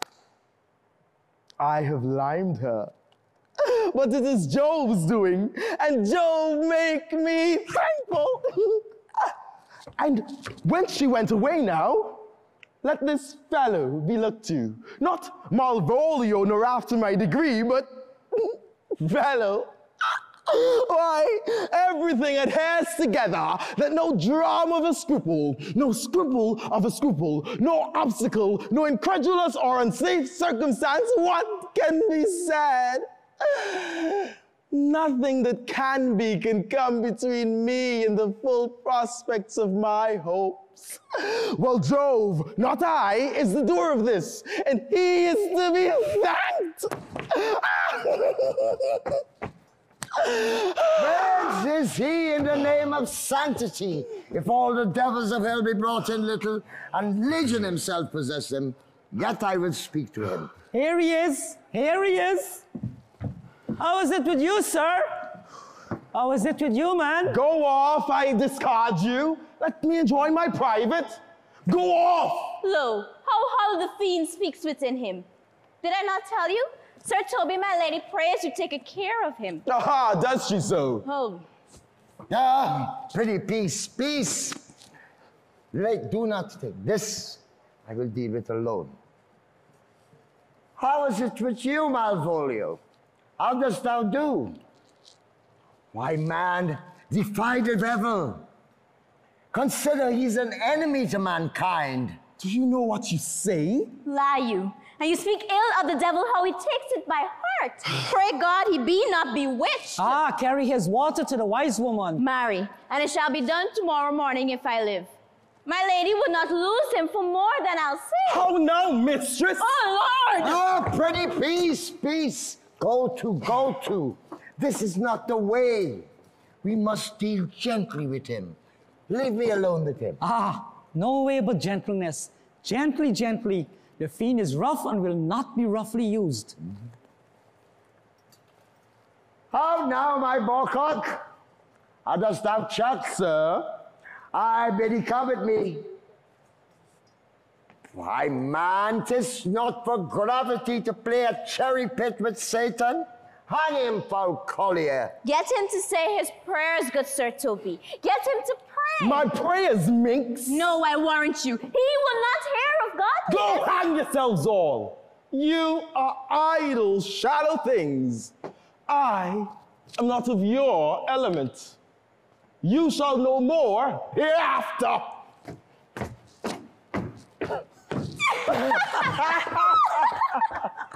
Is it possible? If this were played upon a stage now, I would condemn it as an improbable His fiction. very genius has taken infection of the device man. Nay, pursue him now. Let the device take air and taint. Ah, why? This would make him mad indeed. The house will be quieter.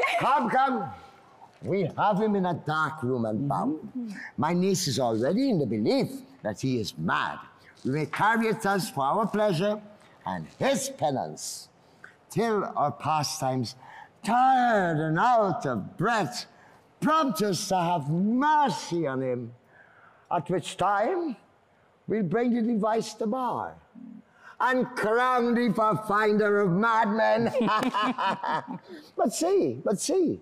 Ah, more matter for a May morning. Here's the challenge. Read it. I warrant there's vinegar and pepper in it. Is it so saucy? Aye, it is. I warrant him. Do but read. Give me. Youth, whatsoever thou art, thou art but a scurvy fellow. A good note that keeps you from the blow of the law. Wonder not nor admire in thy mind why I do call thee so, for I have showed thee no reason for it. Thou comes to the Lady Olivia, and in my sight she uses thee kindly. But thou liest in thy throat.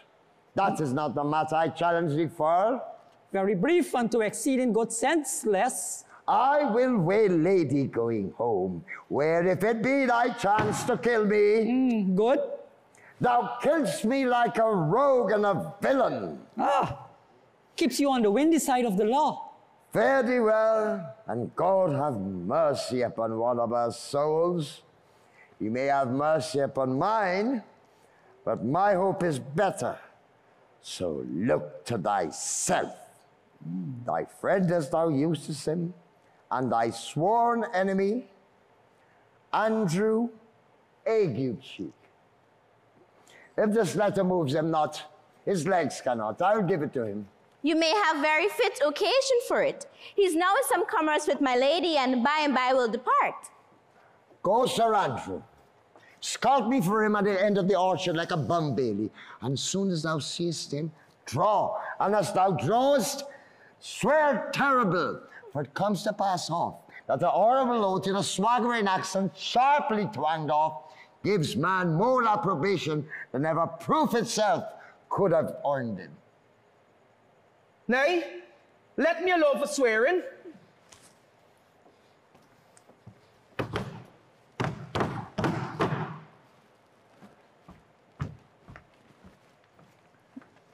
Now will I not deliver this letter? For the behavior of the young gentleman gives him out to be of good capacity and breeding. His employment between his lord and my niece confirm no less. And this letter, being so excellently ignorant, will breed no terror in the youth. He'll find it comes from a clodfall. But, sir, I will deliver his challenge by word of mouth. I will set upon Andrew Ague-Cheek a notable report of valor, and drive the gentleman, as I know his youth will aptly receive it, into a most hideous opinion of his great skill, fury, and impetuosity. This will so fright them both that they will kill each other by the look, like cockatrices. Here he comes with your niece. Give them way till he take leave, and presently after him. I'll meditate the while upon a horrid answer for this challenge. I've said too much upon a heart of stone, and laid mine honor to unchary on it. There is something in me that reproves my fault. But such a headstrong, potent fault it is, that it but mocks reproof. With the same behavior that your passion bears, goes on my master's grief. Here. Wear this jewel for me.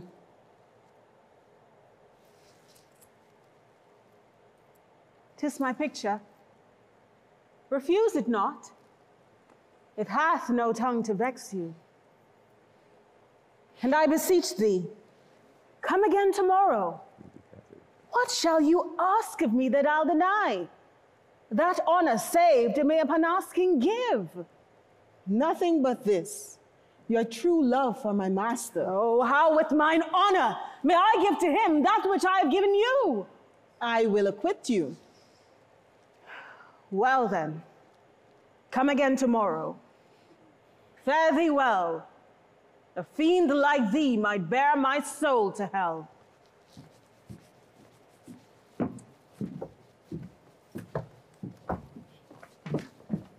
God save thee, gentlemen. And you, sir? That defense thou hast, betake thee to it.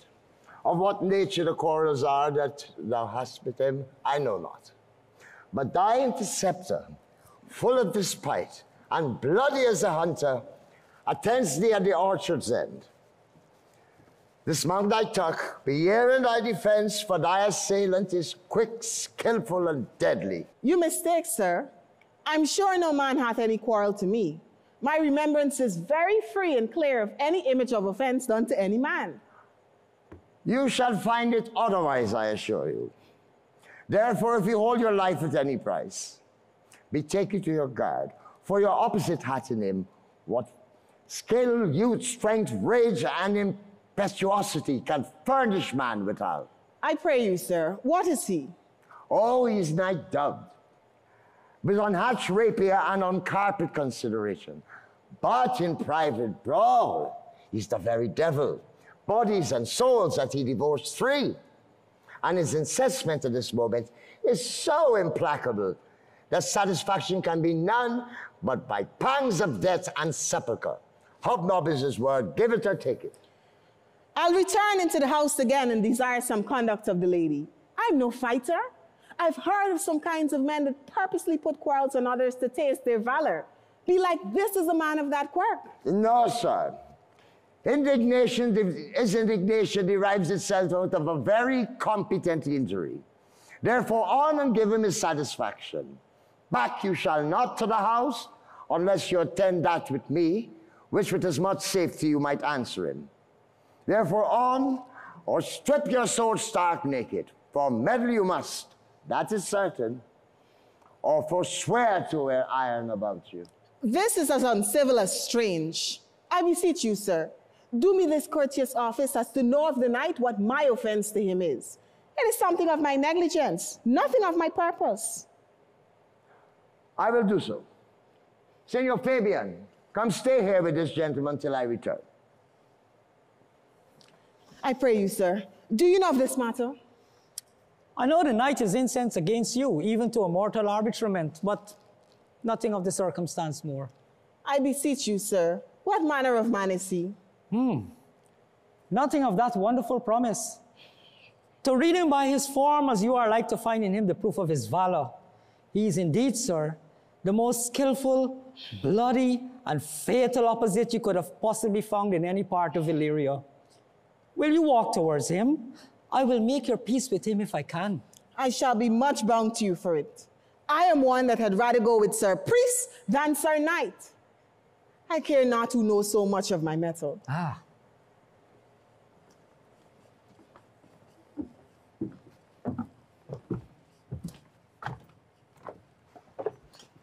Why, man, he's the very devil.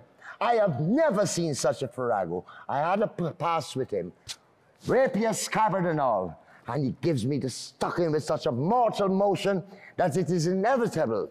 And on the answer, he pays you as surely as your feet hit the ground they step on. I hear he's been offensive to the Sophie. Oh, pox on it. I'll not meddle with him. Aye, but he'll not now be pacified. Fabian can scarce hold him down yonder. Oh, plague on it. I thought he'd been so valiant and so cunning in fence. Had I seen him down here, I would challenge him. Let him let the matter slip, and I'll give him my horse grey couplet. I make the motion. Stay here and put a good show on it. This shall end without perdition of souls. Marry, I'll ride your horse as well as I ride you.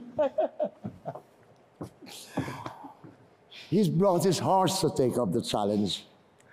I've convinced him that it's the devil. He is as horribly conceited of him, and pants and looks pale as if a bear were at his heels. There's no remedy, sir. The gentleman will fight with you for oath's sake. Marry, he had better be taught his quarrel, and now finds that not so much worth talking of. So draw in supportance of his vow. He promises he will not hurt you. Pray God defend me. A little thing would make me tell them how much I lack of a man. Give him ground if you see him furious. Come, Sir Andrew.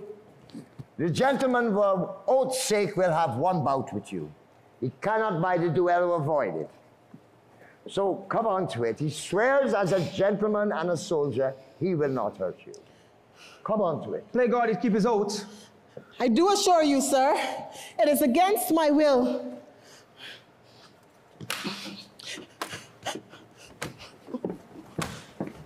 Put up your sword. If this young gentleman has done you offense, I take the fault on me. But if you offend him, I for him defy you. Why, what are you? One said that for his love days to do more than you've heard him brag to you, he will. And you be an undertaker. I'm for you. Ah, Paul, Sir Toby, here comes the officers. I'll be with you and none. Pray, sir, put up your sword if you please. I will you, sir. And I promise you I'd be as good as my word. He bears easily and reigns well. This is the man. Do thy office. Antonio, I arrest thee at the suit of Count Orsino. You do mistake me, sir. No, sir, no jot. I know your favor well, though know you have no sea cap on your head. Take him away. He knows I know him well. I must obey. This comes with seeking you. There's no remedy. I shall answer it. What will you do? Now my necessity makes me to ask you for my purse. It grieves me more for what I cannot do for you than one befalls myself. You stand amazed, but be of comfort. Come, sir, away. I must entreat of you some of that money. What money, sir? For the fair kindness that you have showed me, heart being prompted by your present trouble, out of my lean and low ability, I'll lend you something. My having is not much. I'll make division of my present with you. Hold, here's half my coffer. Do you deny me now? Is it possible that my deserts to you can lack persuasion? Do not tempt my misery, unless it makes me so demanded over those kindnesses I have done for you. I know of none, nor know I you by voice or any feature. I hate ingratitude in man, more than lying, vainness, babbling, drunkenness, or any taint of vice, whose strong corruption inhabits our frail blood. Oh, heavens themselves! Come, sir, I pray you go. Let me speak a little. This youth you see here, I snatched one half out of the jaws of death, relieved him with such sanctity of love, and to his image which me taught the promise most venerable word than I devotion. And what's that to us? Huh? Time goes by, away. But oh, how vile and idle proves this God. Thou, Sebastian, has done good feature shame. In nature, there is no blemish but the mind, and none can be called the form but the unkind. Virtue is beauty, but the beauteous evils are empty trunks overflashed by the devil. The man grows mad, away with him. Come, sir. Lead me on.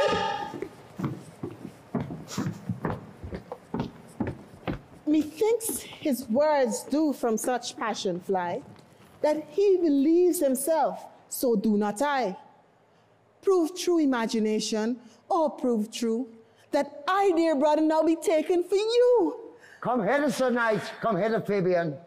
We shall whisper o'er a couplet of some saws. He named Sebastian. I, my brother, know yet living in my glass. Even such and so in favor was my brother. And went he still in this fashion, color, ornament, for him I imitate. Oh, if it proves tempests are kind and salt waves fresh in love. A paltry and dishonest boy, more a coward than a hare, his dishonesty shows in leaving his friend in his necessity and denying him. And as for his cowardship, ask Fabian. A coward. A most devout coward. Religious in it. Oh, Sled. I'll after him again and beat him. I do punch him soundly, but do not draw thy sword. And I do not. Ah, come, let's see the event. I'll lay any money on it. 'Twill be nothing yet.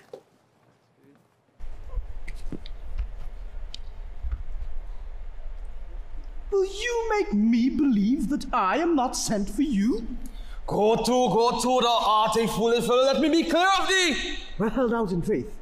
No, I do not know you. Nor am I bid by my lady to bid you come speak with her.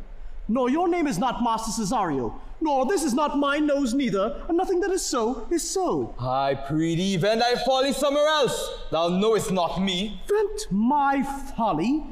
He has heard this word of some great man, and now applies it to a fool.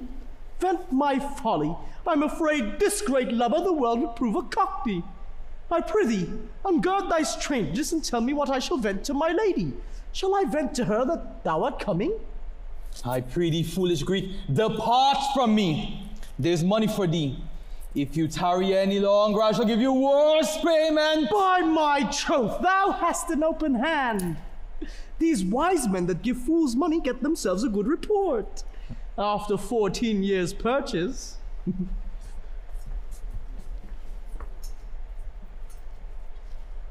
So, sir, we meet again. Now there is for thee. Why, there's for thee, and there, and there. All the people mad. Hold, sir, or I'll throw your dagger over the house. This I will tell my lady straight. I will not be in some of your coats for tuppence. Nay, let him alone, Sir Toby. I'll find another way to work with him. I'll have an action of battery against him if there be any law in the area. Though I struck him first, yet there's no matter for that. Let go of thy hand. Come, I will not let thee go. Thou art well fleshed, my young soldier. Put up thy hand. I will be free from thee if you dare accept me for to draw thy sword. What? Nay then. I'll have some of this malapert blood from you. Hold, Sir Toby, hold. On thy life I charge thee, hold. Madam? Will it be ever thus, ungracious wretch? Fit for the mountains and the barbarous caves where manners never were preached. Out of my sight. Be not offended, dear Cesario. Roots be begone!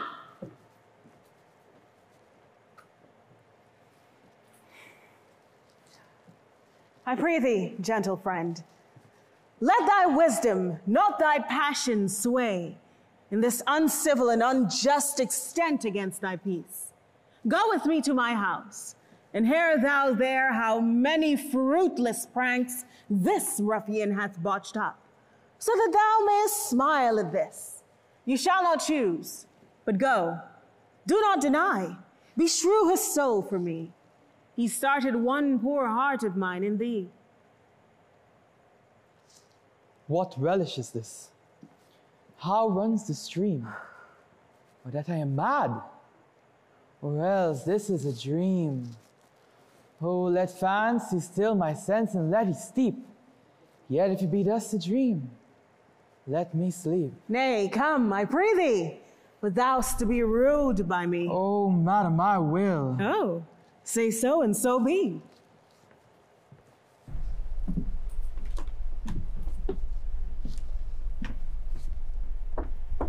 Nay, I pray thee, put on this beard and this gown. Make him believe thou art Sir Twelfth the curate. Do it quickly. I'll call Sir Toby the whiles. Well, I'll put it on. I will dissemble myself in it. I would I were the first that ever dissembled in such a gown. I am not quite tall enough to become the function well, nor lean enough to be thought a good student. But to be said an honest man and a good housekeeper goes as fairly as to say a careful man and a great scholar. The competitors enter.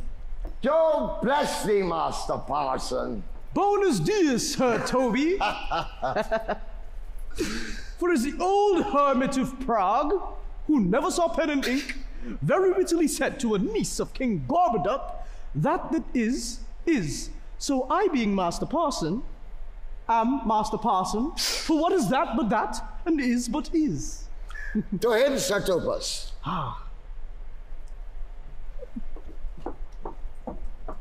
What ho, I say? Peace in this prison. Ah, the knave counterfeits well. Good knave. Who calls there? Sir Topus the curate, who comes to visit Malvolio the lunatic. Sir Topus, good Sir Topus, go to my lady. Out, hyperbolical fiend! How vexes me this man! Talkest thou nothing but of ladies? Well said, Master Parson. Sir Topus, never was man thus wronged. Good Sir Topus, do not think I am mad. They have laid me here in hideous darkness. Fie on thee, dishonest Satan!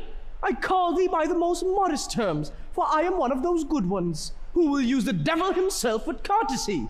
Sayest thou that house is dark? As hell, Sir Topus. Why, it hath bay windows, transparent as barricadoes, and the clerestories towards the south-north are as lustrous as ebony. And yet complainest thou of obstruction? I am not mad, Sir Topus. I say to you, this house is dark.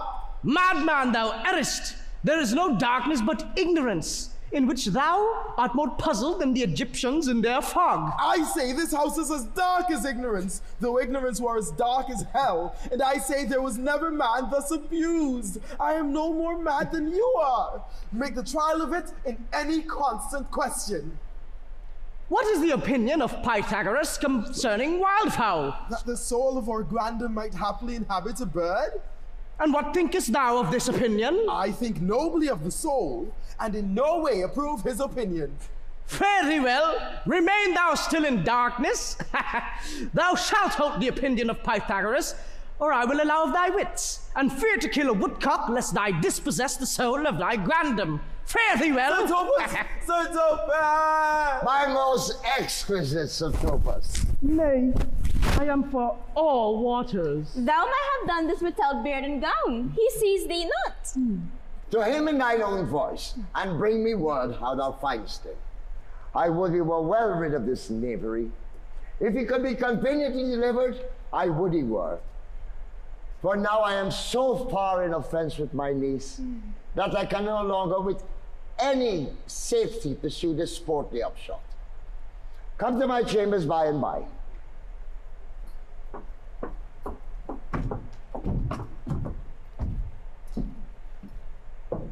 Hey, Robin, jolly Robin, tell me how my lady does. Fool! My lady is unkind, purdy, alas, why is she so? Fool, I say! She loves another! Who calls her? Good fool, as ever thou wilt deserve well at my hand. Help me to a candle and pen, ink and paper. As I am a gentleman, I will live to be thankful to thee for it. Master Malvolio? Aye, good fool. Alas, sir, how fell you besides your 5 wits? Fool, there was never man so notoriously abused. I am as well in my wits, fool, as thou art. But as well you are, then you are mad indeed, if you be no better in your wits than a fool. They have air-propertied me, keep me in darkness, send ministers to me asses, and do all they can to face me out of my wits. Shh, advise you, sir. What you say, the ministers are here. Malvolio, Malvolio, thy wits the heavens restore. Endeavor thyself to sleep and leave thy vain bibble-babble. Sir Topus! And you, sir, maintain no words with him. Who, I, sir? Not I, sir. God by you, Sir Topus.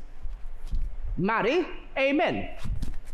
I will, sir, I will. Fool! Fool! Fool, I say! Alas, sir, what say you? I am shent for speaking with you. Good fool, help me to some light and some paper. I tell thee, I am as well in my wits as any man in Illyria. Well a day that you were, sir. By this hand I am, good fool. Some ink, paper, and light, and convey what I will set down to my lady. It shall advantage thee ever more than the bearing of letter did. I will help you to it. But tell me this, indeed. Are you mad indeed, or do you but counterfeit? Believe me, I am not, I tell thee true. Nay, I'll never believe a madman till I see his brains. I will help you. I will fetch you light, and paper, and ink. Fool, I'll requite it in the highest degree. I prithee, be gone. I am gone, sir, and anon, sir, I'll be with you again. In a trice, like to the old vice, your need to sustain. who with dagger of lath, in his rage, in his wrath, cries, aha, to the devil. Like a mad lad, pare thy nails, Dad. Adieu, good man devil. Adieu, good man devil. Adieu, good man devil. This is the air, that is the glorious sun. This pearl she gave me, I do feel it and see it. And though this wonder enwraps me thus, yet it's not madness. Where's Antonio then? I could not find him at the Elephant. Yet there he wasn't there I found this credit that he did range the town to seek me out. His counsel now might do me golden service. For though my soul disputes well with my sense that this may be some error, but no madness, yet though this flood of accident and fortune so far exceed all instance, all discourse, that I am ready to distress mine eyes and wrangle with my reason that persuades me to any other trust that I am mad, or else the lady's mad. Yet if it were so, she could not sway her house, command her followers, take and give back affairs with such smooth, discreet, stable bearing, as I perceive she does. There's something in it that is deceivable. But here the lady comes. Blame not this haste of mine. If you mean well, come with me, and with this holy man, into the chantry by. There, before him and under that consecrated roof, plight me the full assurance of your faith, so that my most jealous and too doubtful soul may live at peace. He shall conceal it. Whilst you are willing, it shall come to note what time we will our celebration keep, according to my birth. What do you say? I'll follow this good man and go with you, for having sworn truth, ever will be true. Well, lead the way, good father, and heaven so shine that they may fairly note this act of mine. Now, as thou lovest me, let me see his letter. Good Master Fabian, grant me another request. Anything. Do not desire to see this letter. This is to give a dog, and in recompense desire my dog again. Belong you to the lady Olivia, friends? Aye, sir. We are some of her trappings. Oh, I know thee well. How dost thou, my good fellow? Truly, sir, the better for my foes and the worse for my friends. Just the contrary, the better for thy friends. No, sir, the worse. How can that be? Marry, sir, they praise me and make an ass of me. Now my foes tell me plainly that I am an ass. So that by my foes, sir, I profit in the knowledge of myself, and by my friends, I am abused.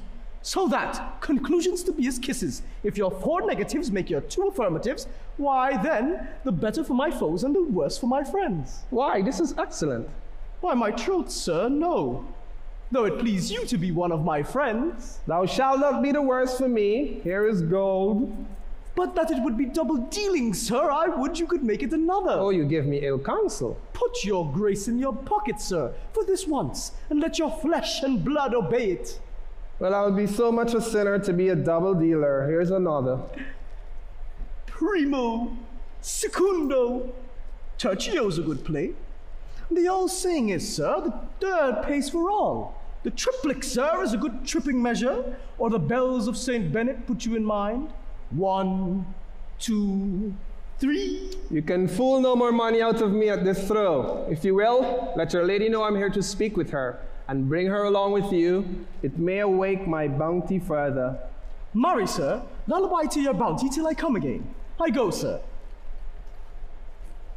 But I would not have you to think that my desire of having is the sin of covetousness.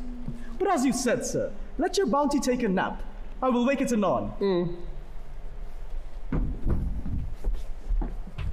Here comes the man, sir, that did rescue me.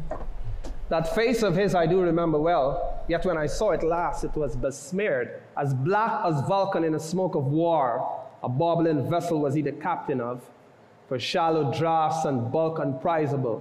With such skateful grapple did he make, with the most noble bottom of our fleet. That very envy and tongue of laws cried fame and honor on him. What's the matter? Orsino, this is that Antonio that took the phoenix and our fraud from Candy. And this is he that did the tiger board when your young nephew Titus lost his leg. Out in the streets, desperate of shame and state, in private babble did we apprehend him. He did me kindness, sir, drew on my side, but in conclusion put strange speech upon me. I know not what it was but distraction. Notable pirate, thou saltwater thief, what foolish boldness has brought thee to their mercies, whom thou in terms so bloody and so dear had made thine enemies? Orsino, noble Duke, be pleased that I shake off those terms you give me. Antonio never yet was thief, nor pirate, though I confess on base and ground enough Orsino's enemy. A witchcraft drew me hither. That most ungrateful boy there by your side, from the rude seas enraged and foamy mouthed did I redeem. A rock past hope he was. His life I gave him, and did thereto add my love, without retention or restraint, all his in dedication. For his sake did I expose myself, pure for his love, into the dangers of this adverse town. True to defend him when he was beset, while being apprehended his false cunning, not meaning to partake with me in danger, taught him to face me out of his acquaintance. And while one would wink, denied me of my own purse, which I had recommended to his use not half an hour before. How can this be? When came he to this town? Today, my lord, and for 3 months before. No interim, not a minute's vacancy. Both day and night did we keep company. Here comes the Countess. Now heaven walks on earth. To thee, fellow, thy words are madness. 3 months this youth had tended upon me. We'll more of that anon. Take him aside. What would my lord but that he may not have, wherein Olivia may seem serviceable? Cesario, you do not keep promise with me, madam. Gracious Olivia. What do you say, Cesario, good my lord? My lord would speak, my duty hushes me. If it be aught to the old tune, my lord, it is as fat and fulsome to my ear as howling after music. Still so cruel.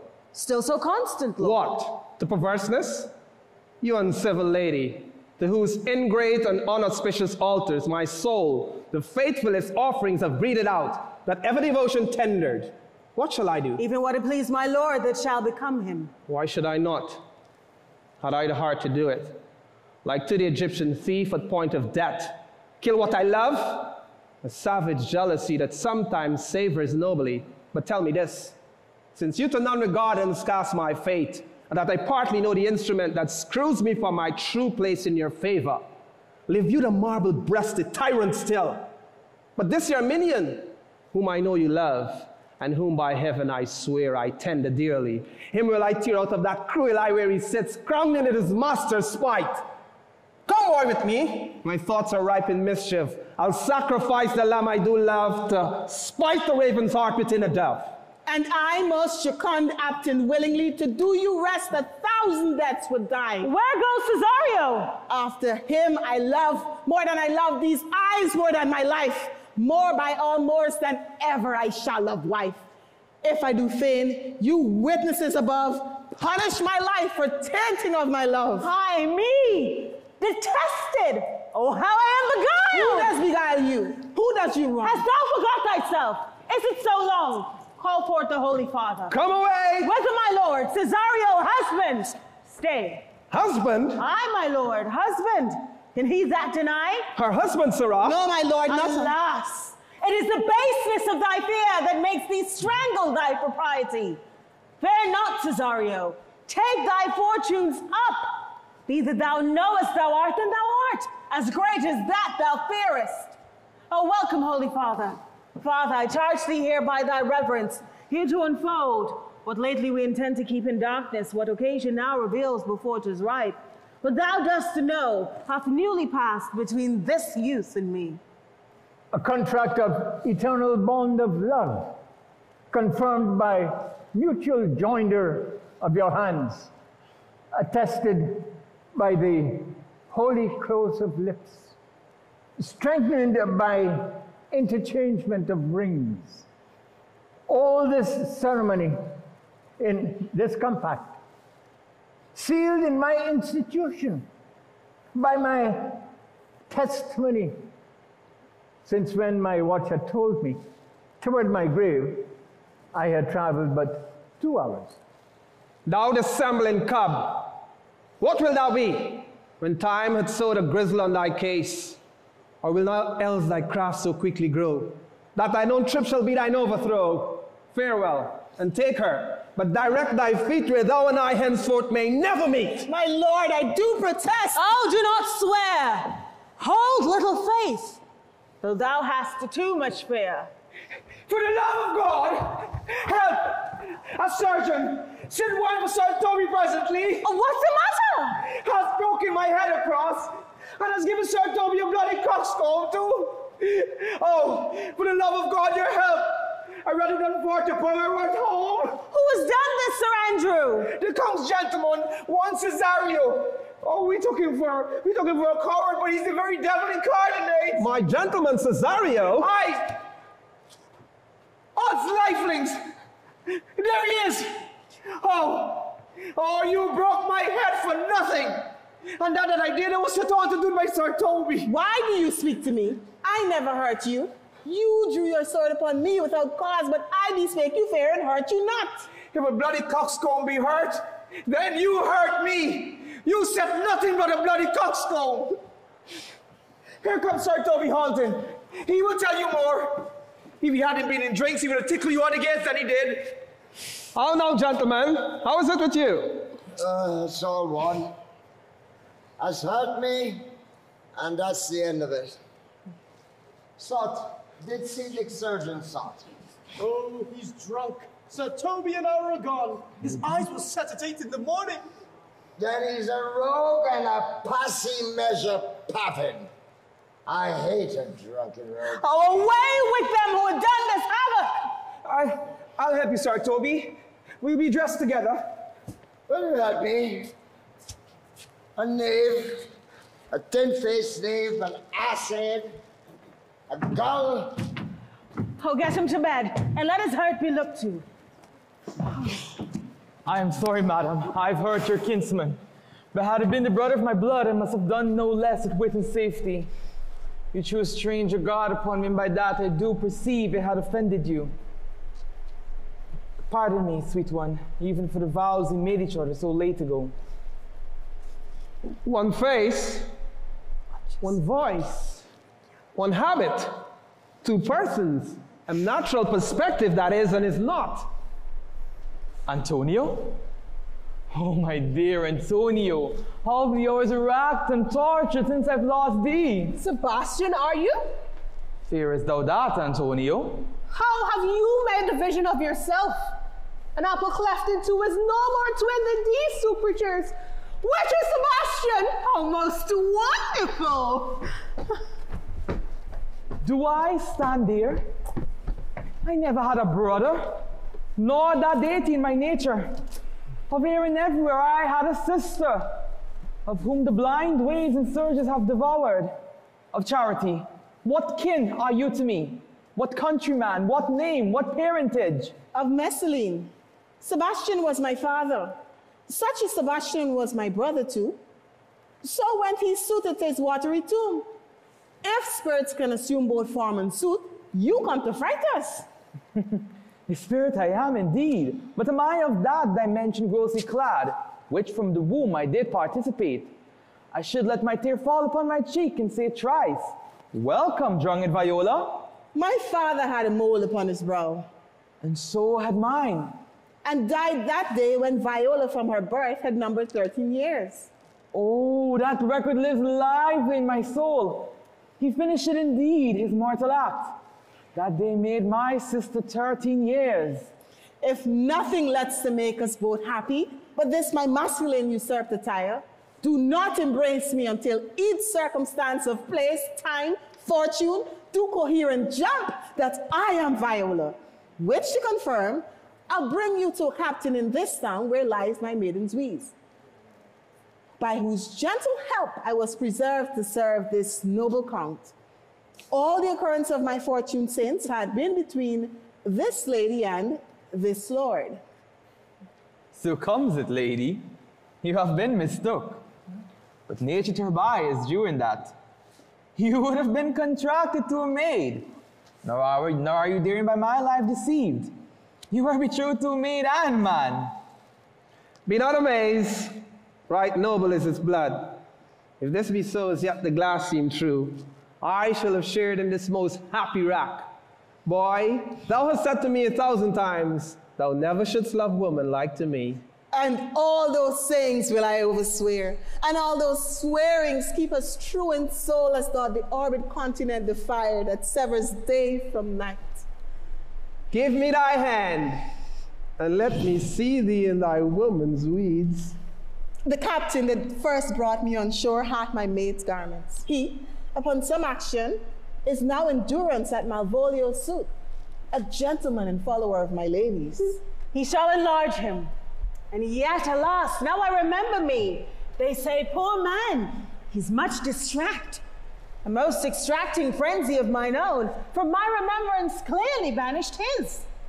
How does he, sirrah? Truly, madame, he holds Beelzebub at the stave's end, as well as a man in his case may do. Isaiah writ you a letter. I should have given it to you today morning, but as a madman's epistles are no gospels, so it skills not much when they are delivered. Open it and read it. Look to be well edified when the fool delivers the madman. By the Lord, How madam! now? Art thou mad? No, I do but read madness, and the lady shall have it as it ought to be. You must allow vox. I pray thee, read it in thy right wits. But to read it in thy right wits is to read it thus. Therefore, perpend, my princess, and give ear. Give it to Sir Fabian. Read it to you, sirrah. By the Lord, madam, you wrong me, and the world shall know it. Though you have put me into darkness and given your drunken cousin rule over me, yet I have the benefit of my senses as well as your ladyship. I have your own letter that induced me to the semblance I put on, with the which I doubt not but to do myself much right, or you much shame. Think of me as you please. I leave my duty a little unthought of, and speak out of my injury. The madly used Malvolio. Did he write this? Aye, madame. This savor is not much of distraction. See him delivered, Fabian. Bring him hither. My lord, so please you, these things further thought on. To think me as well a sister as a wife. Some day shall crown the alliance on it, there at my house and at my proper cost, so please you. Madam, I am most apt to embrace your offer. Your master quits you, and for your service done him, so much against the metal of your sex and so far beneath your soft and tender breeding. And since you called me master for so long, here's my hand. You shall from this time be your master's mistress. A sister? You are she. Is this the madman? Aye, my lord, this same. How now, Malvolio? Lady, you have done me wrong. Notorious wrong. Have I, Malvolio? No! Lady, you have. Pray you peruse that letter. You must not now deny it is your hand. Write from it if you can, in hand or phrase, or say it is not your seal, not your invention. You can say none of this. Well, grant it then, and tell me, in the modesty of honor, why you give me such clear lights of favor. Bade me come smiling and cross-gartered to you, to put on yellow stockings and to frown on Sir Toby and the like to people. And, acting this in an obedient hope, why have you suffered me to be imprisoned? Kept in a dark house, visited by the priest, and made the most notorious geck and gull that our invention played on. Tell me why! Alas, Malvolio, this is not my writing. Though I confess much like the character, but out of question. 'Tis Maria's hand. And now I remember me, 'Twas she first told me thou wast mad. Then camest in smiling in such forms which here were presupposed upon thee in the letter. Pray thee, be content. This practice hath most shrewdly passed upon thee. But when we know the grounds and the authors of it, thou shalt be both the plaintiff and the judge of thine own cause. Good madam, here we speak. Go ahead. And let no quarrel nor no brawl to come. Ta'in the condition of this present hour, which I've wondered at, in hope it shall not. Most freely I confess, myself and Sir Toby set this device against Malvolio here. Upon some stubborn and uncourteous parts we had conceived against him. Maria read the letter at Sir Toby's great importance, in recompense whereof he had married her. How with a sportful malice it was followed, may rather pluck on laughter than revenge. If that the injuries be justly weighed, then on both sides have passed. Alas, poor fool, how they have baffled thee. Why, some are born great, some achieve greatness, and some have greatness thrown upon them. I was one, sir, in this interlude, one Sir Topus, but that's all one. By the Lord, fool, I am not mad. But do you remember? Madam, why laugh you at such a barren rascal, and you smile not, he's gagged. And thus, the willing of time brings in its revenges. I'll be revenged on the whole pack of you. Oh, he's been most notoriously abused. Pursue him and entreat him to peace. He hath not told us about the captain yet, and that is known in golden time convents. A solemn combination shall be made of our dear souls. Meantime, sweet sister, we will not part from hence. Cesario, come, for so you shall be while you're a man. And when in other habits you're seen, Orsino's mistress and his fancy's queen.